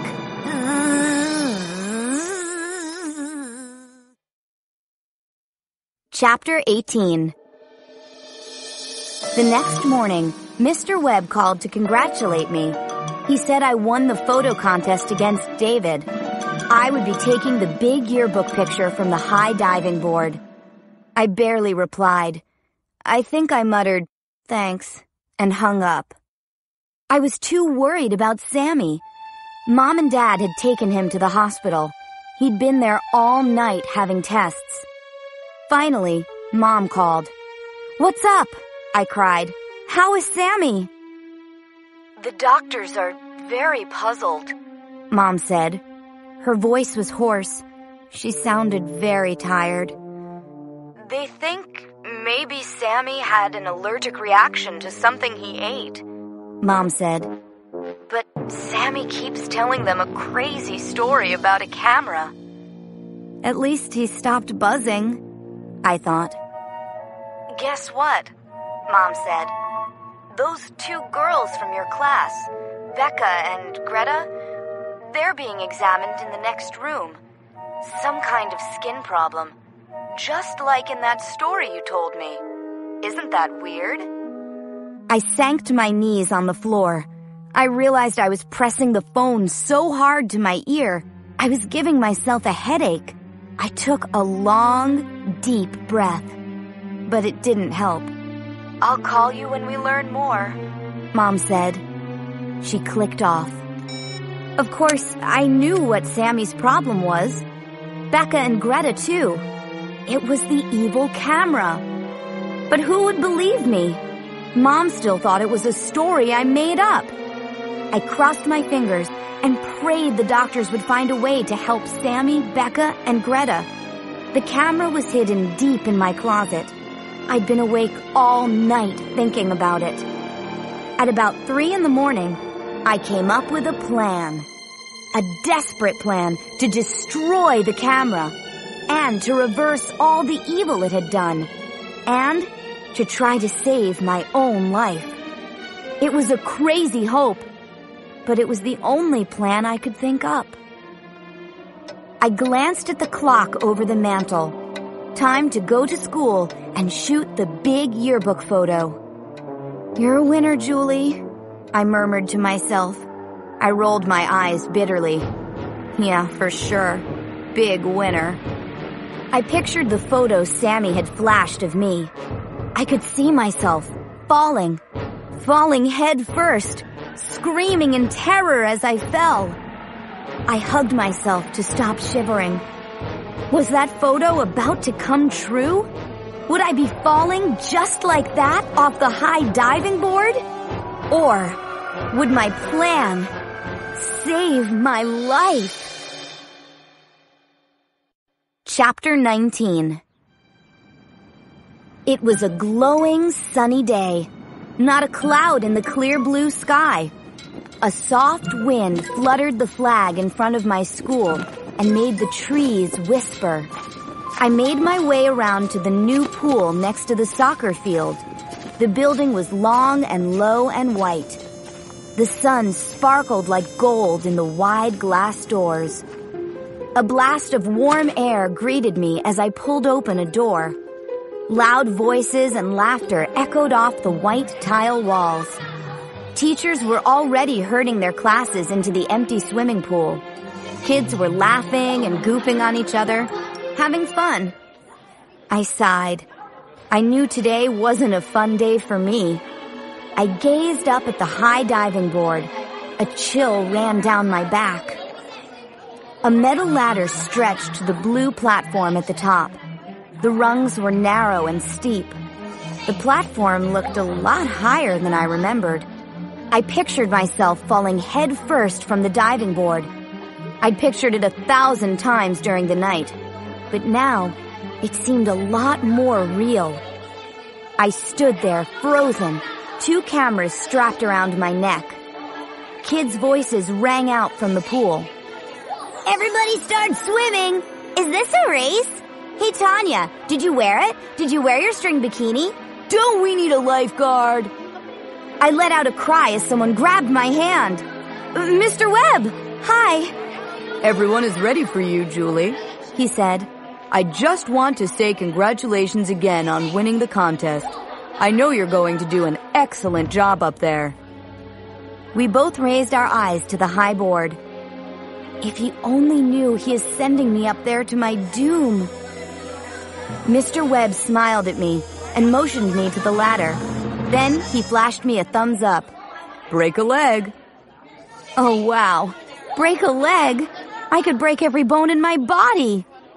I turned and walked quickly to the ladder. Some kids in my class shouted to me from the pool. Julie, are you going to dive? I'll catch you. Take my picture now, in case you don't make it to the top. Ha ha. David stepped out from behind the ladder. He had 3 cameras strapped around his neck. He stared at me hard. His face was tight with worry. Julie, are you sure you want me to do this? He asked. I nodded. I told you last night, David. I just discovered I'm totally terrified of heights. But you worked so hard to win our contest, he said. No biggie, I said. I gave him a little push toward the ladder. Go, do it. Take the picture, David.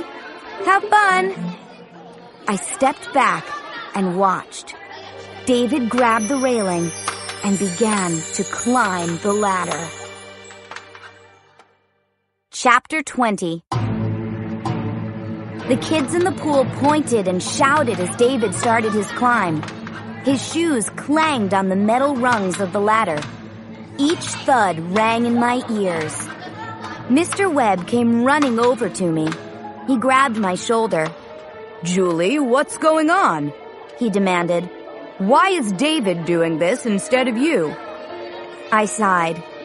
It's a very long story, Mr. Webb. Mr. Webb wanted to ask me more questions, but I turned to watch David. He was halfway to the top, climbing slowly and steadily. David will be safe up there, I told myself. The evil camera didn't take a picture of him falling, so he won't fall. By staying down on the ground, I hoped I was breaking the camera's spell.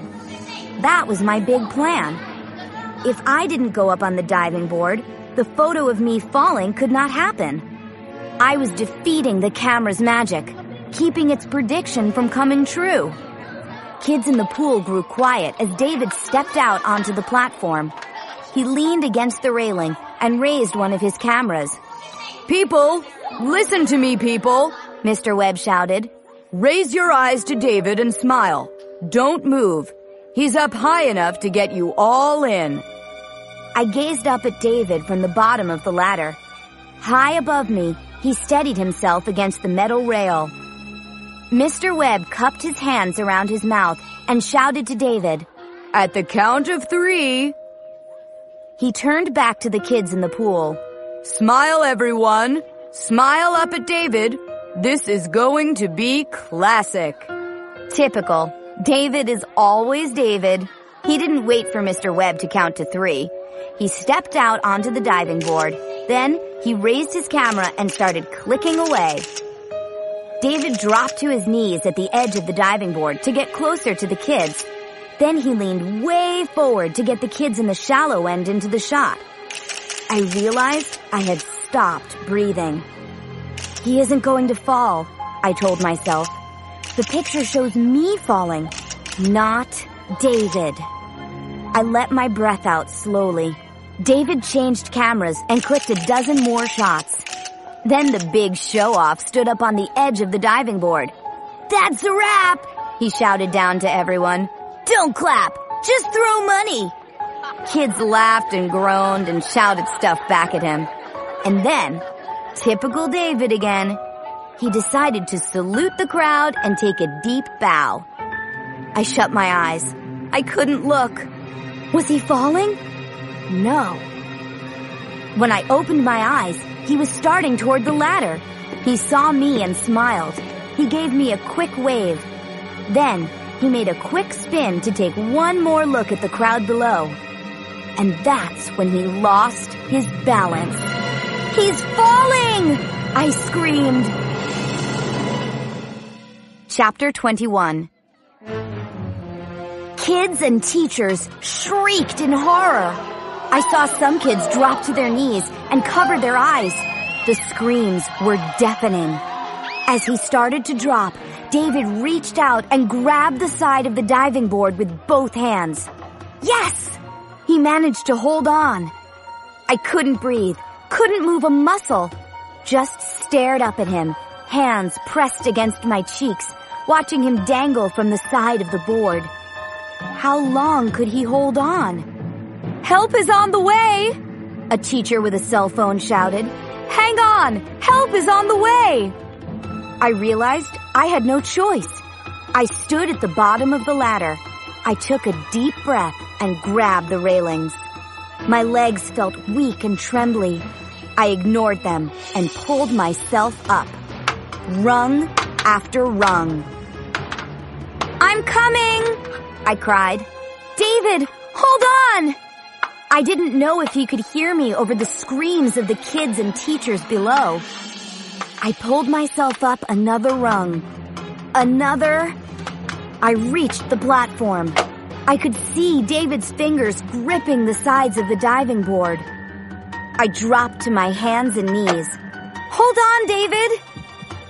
My heart pounded so hard, my chest ached. Crawling, I forced myself out onto the diving board. I leaned over the side and grabbed David's wrists. I gripped them tightly. "I've got you!" I cried. "Swing your legs up! I'm holding you! Swing your legs onto the diving board!" David swung his body hard. One foot bumped the board, then dropped back down. I felt a hard jolt, but kept a hold of his wrists. He tried again. This time, one leg sprawled over the board. I gave a hard tug. Yes! Now he had one leg safely on the board. "Almost there, David. Almost!" One more tug. Yes, I did it! I pulled him onto the edge of the board. One more and he'd be safe. One more. I gave another pull, yanking him with all my strength. I pulled so hard, I lost my balance. No! A shrill scream escaped my throat as I felt myself start to fall. And the thought flew through my mind. The camera has won! Chapter 22. No! On his stomach on the diving board, David swung his hands out and grabbed me. Grabbed me before I could fall. My knees banged the board. I fell face down onto it. Pain shot up my body. But I was safe. We both were safe. We held on to each other, panting hard. Then we carefully stood up and started toward the ladder. David grinned at me. "Julie, maybe we should be a team." "Yeah, maybe," I agreed. I heard the cheers of the kids down below. They were on their feet, staring up at David and me. They screamed and whistled and clapped happily. I lowered myself slowly to the ground. I saw Mr. Webb and several other teachers running toward me. But I didn't want to talk to anyone. I just wanted to know one thing. Did I defeat the evil camera? I ran home, up to my room. I felt crazy, dizzy, as if I were floating 2 feet off the ground. My whole body tingled. I left the photos from the camera spread out on my desk. I lurched across the room and grabbed them. Rena's picture was on top. I raised it close and squinted hard at it. No red eye. The red glow had disappeared from the photo. Carla's picture had changed too. It showed her jumping off the floor to shoot a layup. "Yes!" I cried, pumping a fist in the air. "Yes!" I dropped her photo and gazed at the one with Becca and Greta. Their skin was normal, not green. And in the last photo, my brother Sammy had his normal face. No yellow spiky bee hair covering his face. I did a little dance around my room. I pumped my fists in the air some more. Had I really defeated the camera? I grabbed my cell phone and dialed Mom at the hospital. "How is Sammy?" I asked. I knew what Mom would say. Sammy is fine. All that weird yellow hair suddenly fell out. Becca and Greta are back to normal too. Your dad and I are bringing Sammy home. I knew it. I knew it! The photo showed me falling headfirst to my death, but I kept it from coming true, and that broke the camera's magic. And because I broke its magic, every horrible thing the camera did was reversed. Now I had one more job. Now I had to destroy the camera so that no one else would ever find it and use it. I thought I knew just how to do it. I cleared all the junk off my dresser and tossed it onto the bed. Then I carefully dug the camera out from its hiding place in my closet. This was my idea. The camera did terrible things to everyone it photographed. So all I had to do was make the camera take a picture of itself, and it would do something terrible to itself. Simple, right? I knew it would work. I set the camera down on my dresser top, and I pointed the lens at the mirror. I checked the viewfinder. Perfect. The camera was set to take a perfect picture of itself in the mirror. Now I had to make sure I didn't get in the snapshot. I took a metal coat hanger from my closet. I stretched it out until it was almost a straight line. Then I stood way to the side. I leaned way back. No way my reflection was going to show in the mirror. Slowly, carefully, I stretched the hanger toward the camera. And I lowered the end of the hanger, lowered it until it pushed down on the shutter button. Flash! Yes! The camera snapped a photo of itself in the mirror. Would my plan work? Holding my breath, I grabbed the square of film from the slot. I held it close to my face and stared at it as it developed. Come on, come on. And then I gasped. Huh? I stared at the picture. Was I seeing double? I looked down and screamed, "Oh no!" I stared at 2 evil cameras on my dresser, side by side.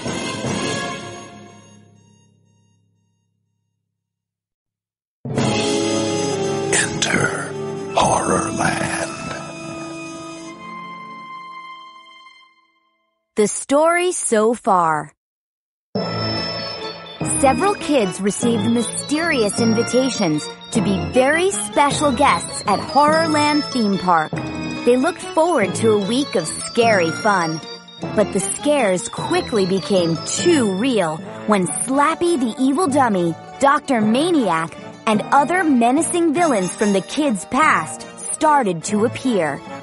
2 very special guests, Brittany Crosby and Molly Malloy, disappeared in a cafe with a mirrored wall. The other kids have been trying desperately to find them. The park guides, called Horrors, have been no help at all. Except for one horror, named Byron. He warned the kids they were all in danger. He said he'd help them escape from Horrorland. Escape where? The kids keep finding clues about another theme park called Panic Park. They don't know how to find Panic Park, but they know that mirrors play a big part in the mystery. Why are there no mirrors anywhere in Horrorland? To find answers, Michael Monroe leads them down to the secret forbidden tunnels under Horrorland. They are caught and chased by horrors. To help their escape, they let a bunch of ugly monsters out of their cages. Now Michael has also vanished. The others are desperate to find him and find their way out of the real horrors of Horrorland. Julie continues the story. Chapter 1. My first day in Horrorland, and I couldn't wait to start taking pictures. I brought 3 cameras with me, including the awesome new digital camera my dad bought me after I won the photo contest against David Blank. Poor Sammy. When the invitation came to be a very special guest at Horrorland, he was totally psyched. But Mom and Dad had him signed up for 4 weeks of day camp. Of course, he begged and cried and whined and pleaded and threw a tantrum. But there was no way he could come with me. I was glad I didn't have to take the little pest along. I wanted to hang out with the other very special guests. And I wanted to take a ton of scary photos. I unpacked my suitcase. Then I hurried out of Stagger Inn and headed to Zombie Plaza. It was a bright, sunny day, kind of hot and sticky. Crowds of people jammed the plaza. I saw a row of small shops. At one end stood a creepy-looking building that resembled a castle. A marquee over the entrance read, Haunted Theater. I walked past a long line of people in front of a purple and green ice cream cart. No, not ice cream. Big letters on the front of the cart read, Nose Cones. A horror in a long purple apron was handing out ice cream cones shaped like human noses. Everyone, come pick your nose, he shouted. Pick your nose, it's yummy. I snapped a few shots of him. He was funny. He slapped a frozen nose onto his nose and posed for me. Across the plaza, I spotted a fortune teller's booth. Behind the glass sat an old woman carved out of wood. She was dressed in a red velvet dress and had a turban on her head. Madame Doom. I walked closer and raised my camera. I snapped a photo of the booth. But when I checked my picture out on the view screen, I had a surprise. Standing next to the booth was a ventriloquist's dummy. He had big eyes, bright red lips, and an evil smile. He appeared to be standing up, all on his own. Weird, I muttered. I turned back to Madame Doom's booth. No dummy standing there. I flashed another picture. The grinning dummy was there again. In this photo, he had one hand raised, as if he was waving to me. But how could that be? Why couldn't I see him standing there? I started over to the booth, but a loud clang made me stop. Startled, I nearly dropped my camera. I spun around and saw a large grate in the middle of the walkway. The grate flew open and a bald head popped up from underground. At first, I thought it was a man. He had bright blue eyes, human eyes. But then I saw the pointed pig ears on top of his head, standing straight up. And as he hoisted himself up through the grate opening, I gasped. His body was fat and covered with dark fur, like a gorilla. What was a human head doing on that animal body? He pulled himself onto the walkway. Then he turned and helped tug another creature out of the hole. The second creature looked just like him. They both had big padded claws with curled talons, like bear paws. They gnashed their teeth and growled. Thick yellow drool spilled from their mouths and plopped on the pavement. Some people screamed and ran away. I saw 2 little girls start to cry. Their parents picked them up and hurried off with them. Other people stared at the ugly creatures and laughed. It had to be a Horrorland joke, right? I raised my camera. I snapped a few shots. I stopped when I realized the 2 creatures had their bright blue eyes locked on me. They grunted to each other, raised their talons, and came running at me, roaring like angry beasts. Chapter 2. I froze. I dropped the camera, and it dangled at my waist from its strap. Before I could move, I heard angry shouts. Back! Get back! 4 horrors ran between me and the monsters. The horrors carried long, pointed sticks. Back! They yelled. Back! Get back! They jabbed the sticks at the two furry creatures. The creatures snarled in rage. They swiped at the sticks with their big bear paws. One creature grabbed a stick out of a horror's hand and hurled it into the crowd. More people screamed and ran. I raised my camera and snapped a few more shots. This has to be some kind of show, I told myself. The monsters are fake. But why did the horrors appear so frightened? Were they just good actors? The groans and roars of the monsters rang out over the screams of the crowd. The horrors jabbed the pointed sticks into the creatures' bellies. Back! Get back! Now! Down! Get back down there! I snapped picture after picture. One of the monsters grabbed his belly and moaned. He backed into the open grate and disappeared down the hole. It took another few minutes to push and poke the other creature back down where he came from. The horrors rushed to slam the grate shut. Two more horrors came running over. They both seemed very alarmed. The monsters are still loose down there, one of them cried. We can't get them back in their cages.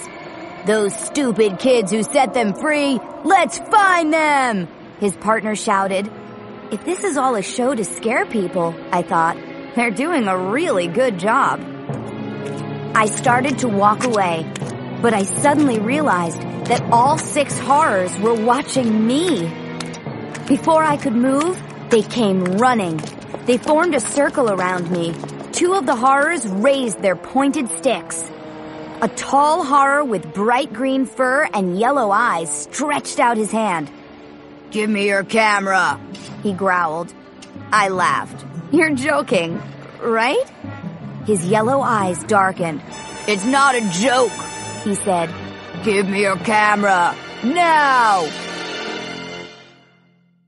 Chapter 3. You're not funny, I said. You can't take my camera. I tried to stuff it into my backpack, but the horror grabbed the camera out of my hand. Ow! I screamed as the strap snapped and whipped my arm. The horror fumbled with the camera to open it. He tore out the memory card and tossed it as far as he could. Then he handed the camera back to me. Have a nice day, he said. He and the others walked away. I could hear them muttering to each other about the escaped monsters. I closed the camera and stuffed it into my backpack. My heart was pounding. I felt really upset. They don't have the right to do that. This is a free country. Luckily, I had 2 other cameras in my pack and extra memory cards. I started to pull another camera out when I saw a bunch of kids my age running across the plaza toward me. They looked as if they'd been running a long way. They were red-faced, sweaty, and breathing hard. A tall guy with dark hair hurried up to me. Have you seen a big kid? Very wide, kind of hulky. Looks a little like a bulldog? He asked. No, I said. Is he lost or something? The other kids pulled up behind the tall boy. They all struggled to catch their breath. We can't find him, a girl said. We're really freaked. Did you see the monsters? A boy asked me. Yeah, they're totally lifelike, I said. They're not fake, the boy said. They're real. I rolled my eyes. Real monsters? I said. Tell me another one.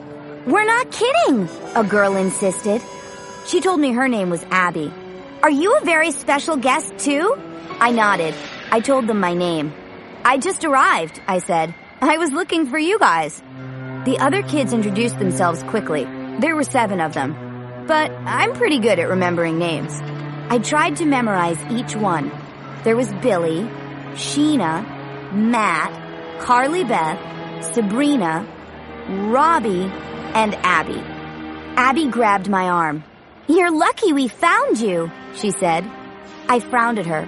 Why? What's up? Abby didn't let go of my arm. We've got to get out of this park, she said.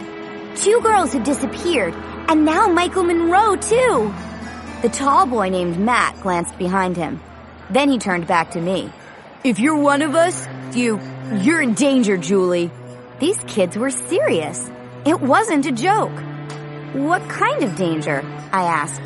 This place is supposed to be good, scary fun, isn't it? Before they could answer, Carly Beth pointed across the plaza. Guess who? She said. Here come the monster police. I turned and saw two tall horrors in black and orange uniforms with shiny silver badges on their chests. They were trotting in our direction. The kids took off, running toward the haunted theater. Abby glanced back, saw me standing there, confused. She waved frantically for me to follow. They were already far ahead of me. I started to run fast to catch up to them. Why were they so afraid of the monster police? I had a million questions I wanted to ask, but for now, I just wanted to make sure I didn't lose them as they dodged and darted through the crowds in the plaza. They made a sharp turn, ran between a couple of food carts, then shot into a narrow, dark opening in a concrete wall. I leaped over a baby stroller, my backpack bouncing on my shoulders. Abby was the last one to disappear into the opening. The sign above it read, Tunnel of Screams. I hesitated for a moment. Then, breathing hard, I followed them into the tunnel. I found myself in a narrow black passageway. The light was so dim, I could only see shadows. No way to tell how long the tunnel was. I could barely see 2 feet in front of me. I heard voices and the scrape of shoes on the floor. I lurched forward, keeping one hand on the tunnel wall. "Oh!" I gasped as I heard a girl's shrill scream. I stopped, pressed my hand on the wall. Another scream, and then 2 boys shrieking, high and shrill. I covered my ears. The screams seemed to be coming from everywhere. Ahead of me, behind me, above me. "Hey, Abby!" I shouted. My voice echoed in the long tunnel. "Are you here? Carly Beth? Matt?" No answer. "Ah!" A long, loud scream just ahead made me cover my ears. More shrieks and screams rang out, blaring louder, louder. I started to move again, walking quickly now. I was desperate to get out of this creepy, dark tunnel. How long could it be? The horrifying shrieks grew deafening, painful. My ears throbbed. I could feel my heart racing in my chest. The tunnel curved. Dim yellow light washed over me. I could see the shadows of people up ahead. The deafening screams followed me. And then I felt something sticky on my forehead. I pulled it off. A long, wet worm. I felt another one drop onto my shoulder. With a gasp, I pulled one out of my hair. I looked up. I could see the worms dropping from the tunnel ceiling. Hundreds of them. I tore them off my neck, out of my hair. A worm dropped into my mouth. I spit it out, gagging and choking. The kids weren't lying, I thought. There's something wrong with this park. Everything is too scary and too real to be fun. I started to run through the dim light, my shoes slapping the concrete tunnel floor. I slipped and slid on a thick puddle of worms on the floor, slapping at the worms with both hands, tearing them off my shoulders, my hair.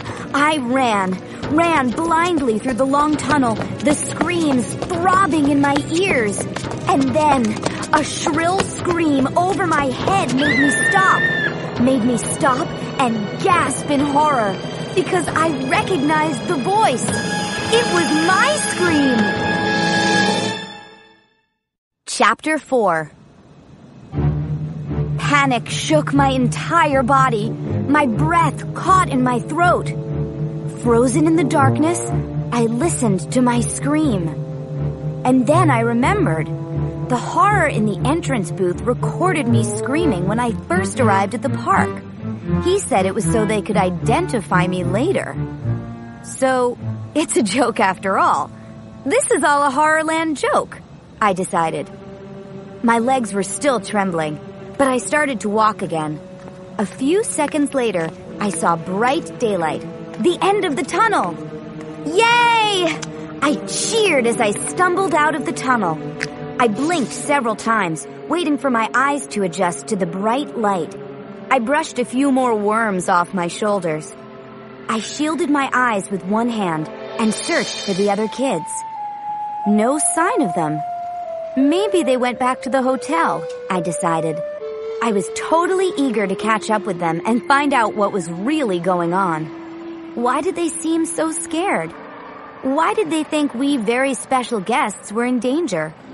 I took a few steps toward Stagger Inn when a hand grasped my shoulder. I let out a startled cry. I turned to see a fierce-looking horror. His shiny purple cape fluttered in the wind. He had short yellow horns curling up from his purple, furry head. I glimpsed the brass name tag on his chest. It read, Byron.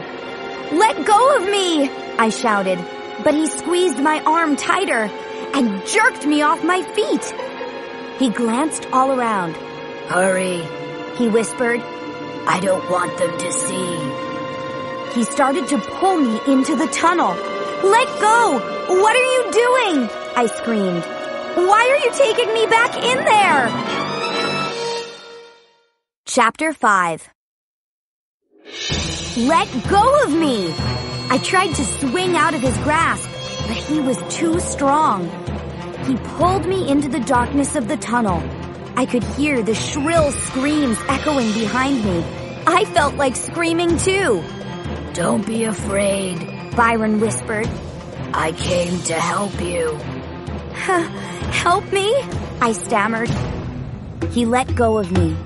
Then he shoved something into my hand. You can use this to escape, he said. I blinked. Escape? Escape from what?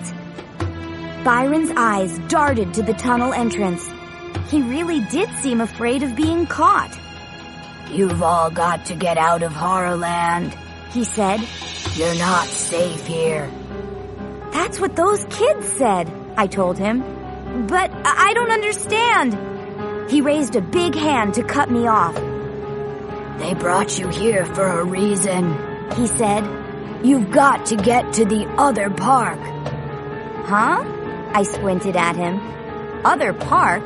But I just got to this park. He shook his head. Listen to me, Julie. You'll all be safe at the other park. Tell the others. Tell them I will try to help. I don't understand what you're talking about, I replied. Why? He was staring past me, out into the light. I turned and saw two horrors running toward us. You must hurry, Byron said. The ones who brought you here are getting impatient. But, I sputtered. If they bring you to the keeper, Byron said, you are doomed. Then he took off, running hard. The two horrors spotted him. They began waving their arms and shouting for him to stop. But Byron ducked and dodged his way through the crowd. After a short while, the two horrors stopped and gave up the chase. I stepped out of the tunnel. I began to follow the path that led to the hotel. My head was spinning.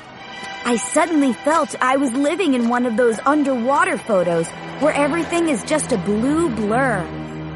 Byron's words kept repeating in my mind, but they didn't make any sense at all. The other park? The keeper? Was he putting on a show? Like those monsters that climbed out from underground? Was he serious? I suddenly realized I had something gripped tightly in my hand. The thing Byron had given me in the tunnel. I took a deep breath, trying to shake off my confusion. Then I raised my hand to examine whatever it was. A piece of paper. It looked like an ad or something. It was wrapped around a small, hard object. After I unwrapped it, I put the paper in my pocket and looked at what was left in my hand. A small hand mirror. It was oval-shaped and had a short, red plastic handle. What's the big deal about a mirror? I wondered. Why did he give me this? Then I raised the mirror to my face and let out a gasp. Chapter 6. I look so awful, I cried. I raised the mirror closer. My hair was a tangled mess. I brushed it out of my eyes. Then I pulled 2 more worms out of it. My cheeks were pink and splotchy. I had a long dirt streak on my forehead. From the tunnel? I look as scary as a horror, I thought. Give me a cape and horns and I can go to work in the park. Suddenly, I felt a strong pull. My head was being pulled toward the mirror, as if it were some kind of powerful magnet. Before I realized it, my face was almost pressed against the glass. Was it some kind of trick mirror? I didn't like it. It was creeping me out. I tossed the mirror into a tall metal trash can. Then I headed toward my room to freshen up. Julie! Hey, Julie! I stopped when I heard a girl calling my name. I turned and saw Abby waving to me frantically. She and the other kids were huddled in a small grassy area at the side of the haunted theater. Matt and Carly Beth were perched on a park bench. The others were sitting on the grass in front of them. They had all been talking at once, but they stopped when I came trotting over.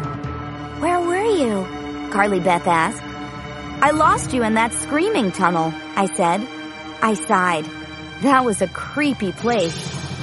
It gets a lot creepier than that, Robbie said. Well, you won't believe what happened to me, I said. A big horror pulled me back into the tunnel and started giving me all kinds of warnings. Matt leaned forward on the bench. They all raised their eyes to me. Warnings? Tell us what he said, Matt said. I stepped up beside his bench so I could face everyone. His name is Byron, I said. I read his name tag and... You saw Byron? Carly Beth cried. Where? They all seemed to get very tense. I told you, I said. He pulled me into the tunnel. Do you know him? Go on, Matt said. Tell us everything he said. He warned me that we were all in danger, I said. He said we have to get to the other park. And he gave me this. I pulled the piece of paper out of my pocket. Matt and Carly Beth jumped up from their seats. The others gathered around me. Let's see it, Robbie said. I unfolded it and held it up to them. It looked like an old ad. The color picture at the top showed some kind of cafe or ice cream place. The tables all had blue and white check tablecloths. I saw mirrors on all the walls. These old-fashioned looking kids sat at the tables. They were all eating huge ice cream sundaes from tall glass dishes. Beneath the picture in big, bold type, it read, Stubby's Sundae Shack, 10 Panic Park Drive. I don't believe it, Matt cried. This is totally incredible, the girl named Sheena exclaimed. The kids all started talking at once. They passed the page around and kept staring at it, saying how awesome and amazing it was. I don't get it, I said. What's the big deal? They didn't hear me. So I shouted, I don't understand. Please explain this to me. The 2 girls who disappeared, Billy said. That's where they disappeared. He jabbed his finger at the page. In that cafe? I asked. We were there, Billy's sister Sheena said breathlessly. We saw Brittany and Molly through the window, but when we went inside, they were gone. Billy finished her sentence for her. We were in that cafe, Matt said. We were right there, but it isn't in Horrorland. See the address? Stubby's Sundae Shack is in Panic Park, the other park. I shook my head hard. This isn't making sense, I said. Are you saying that you were in 2 parks at once? No, we were in our hotel in Stagger Inn, Sheena said. But the cafe appeared. It just appeared from out of nowhere, Billy said. I put my hand in that mirror, Sheena said, pointing to the picture, and it went right in. The mirror was soft. And Sheena went invisible for a while, Matt told me. Then she disappeared too. just like Brittany and Molly. I think I went into the cafe mirror or something, Sheena said. I went to the other park. Through the mirror? I asked. Mirrors are important, Matt said. Mirrors are an important clue. We think maybe that's how we can get to the other park. I slapped my forehead. I don't believe it, I cried. Byron, that horror Byron, he gave me a mirror. He what? Matt said. He gave me a hand mirror, I said. He told me to use it, but I didn't understand. He was trying to help us escape this place, Carly Beth said.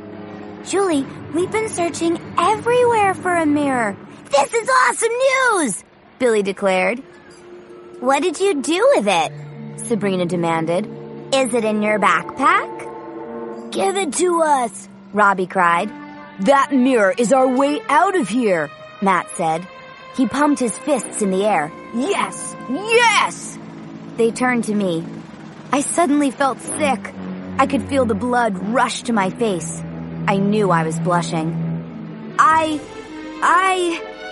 started. I couldn't get the words out. Finally, I confessed. I tossed it away. I didn't know. They groaned and sighed and shook their heads. I felt so bad. Abby grabbed my hand. Where did you throw it away, Julie? Do you remember where you tossed it? I think so, I said. It was a tall metal trash can. I think it was right outside the exit to the Tunnel of Screams. Show us, Matt said. I turned and took off running. They all followed close behind. No one said a word. I kept praying the mirror would still be there. I just met these kids, and I'd already let them down. We passed a food cart selling roadkill waffles.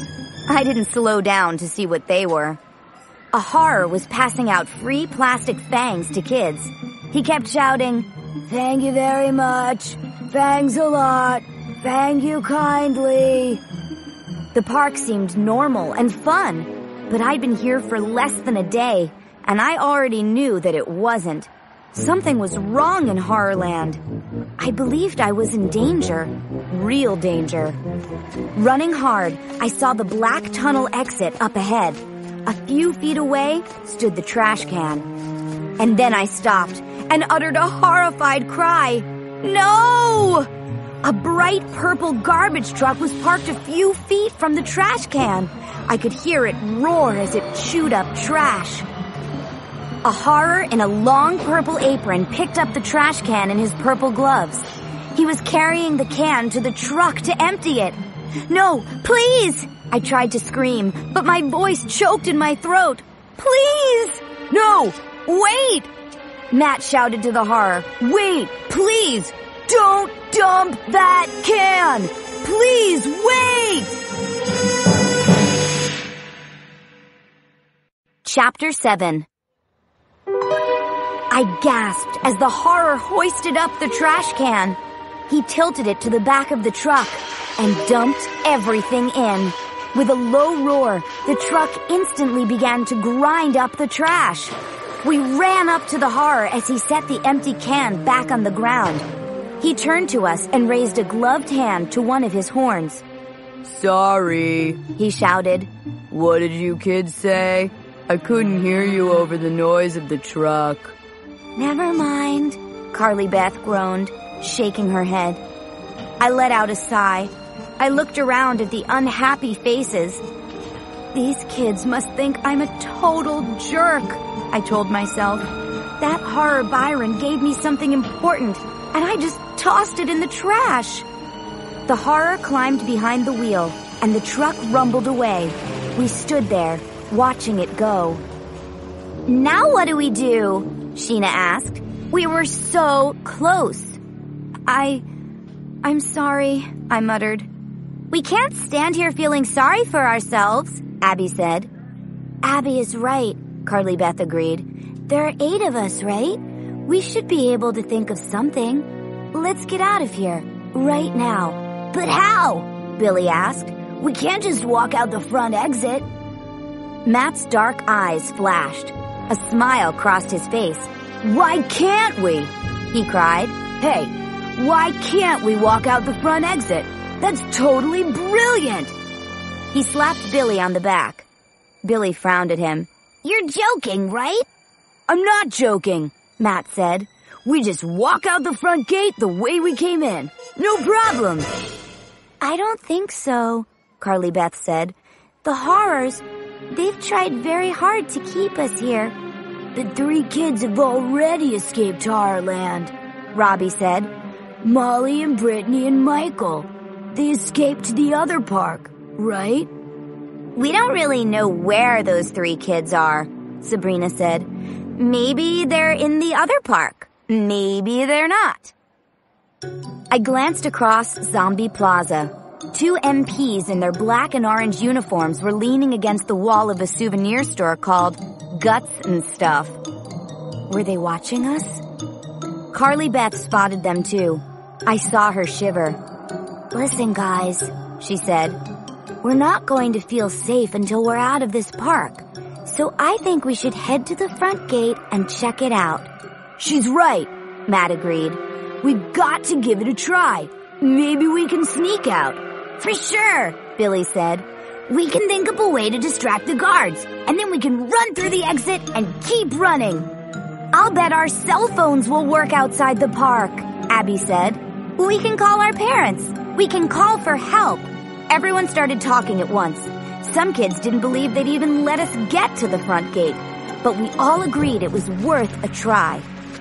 We began walking quickly, away from the plaza, along the side of our hotel, then along the curving path that led to the exit gate.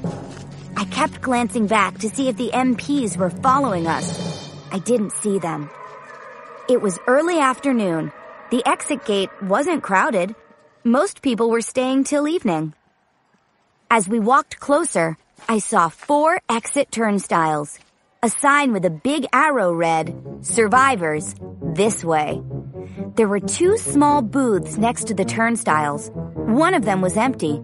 A horror sat in the other one, reading a magazine. My heart began to race. My hands were suddenly ice cold. I knew the others were really tense, too. Come on, keep walking, everyone, Carly Beth whispered. We stepped past the horror in his booth and approached the turnstiles. Eyes straight ahead, Carly Beth whispered. Don't stop. Don't look back. Let's go. We're out of here. I held my breath. We all kept walking. Matt reached the turnstile first. He raised his hands to push his way out. And behind us in the booth, the horror shouted, "Hey, you kids! Stop right there!" Chapter 8. Caught. Matt groaned and dropped back from the turnstile. I knew this was too easy, he muttered. We turned as the horror came hurrying over to us. He was huge and powerful looking, with a big belly that bounced in front of him as he ran. He had purple fur all over his body. Purple, spiky hair, long, dark horns that stood straight up on his head. His eyes were red and angry. "Wait right there," he boomed. "Don't anybody move." So close, I thought. We came so close. I could see the rows of cars in the big parking lot on the other side of the turnstiles. The horror bowled his way in front of us. He was using his big body to block us from the exit. His hands were balled into fists at his sides. His name tag was covered up by his fur, so I couldn't read his name. I took a step back. My heart raced even faster. This dude was scary. "Are you leaving?" he boomed. His voice rumbled from his belly like thunder. "Do you think we allow people to escape from Horrorland alive?" he demanded. We stared at him in silence. Then he laughed. "Just joking," he said. He slapped Billy on the back. "I think I really scared you. Ha." Billy couldn't get any words out. The horror pulled a small, square object from his uniform pocket. If you're leaving, he said, better let me stamp your hand, you know, in case you want to return. Stamp our hands? My mouth dropped open. The others were in shock too. We lined up.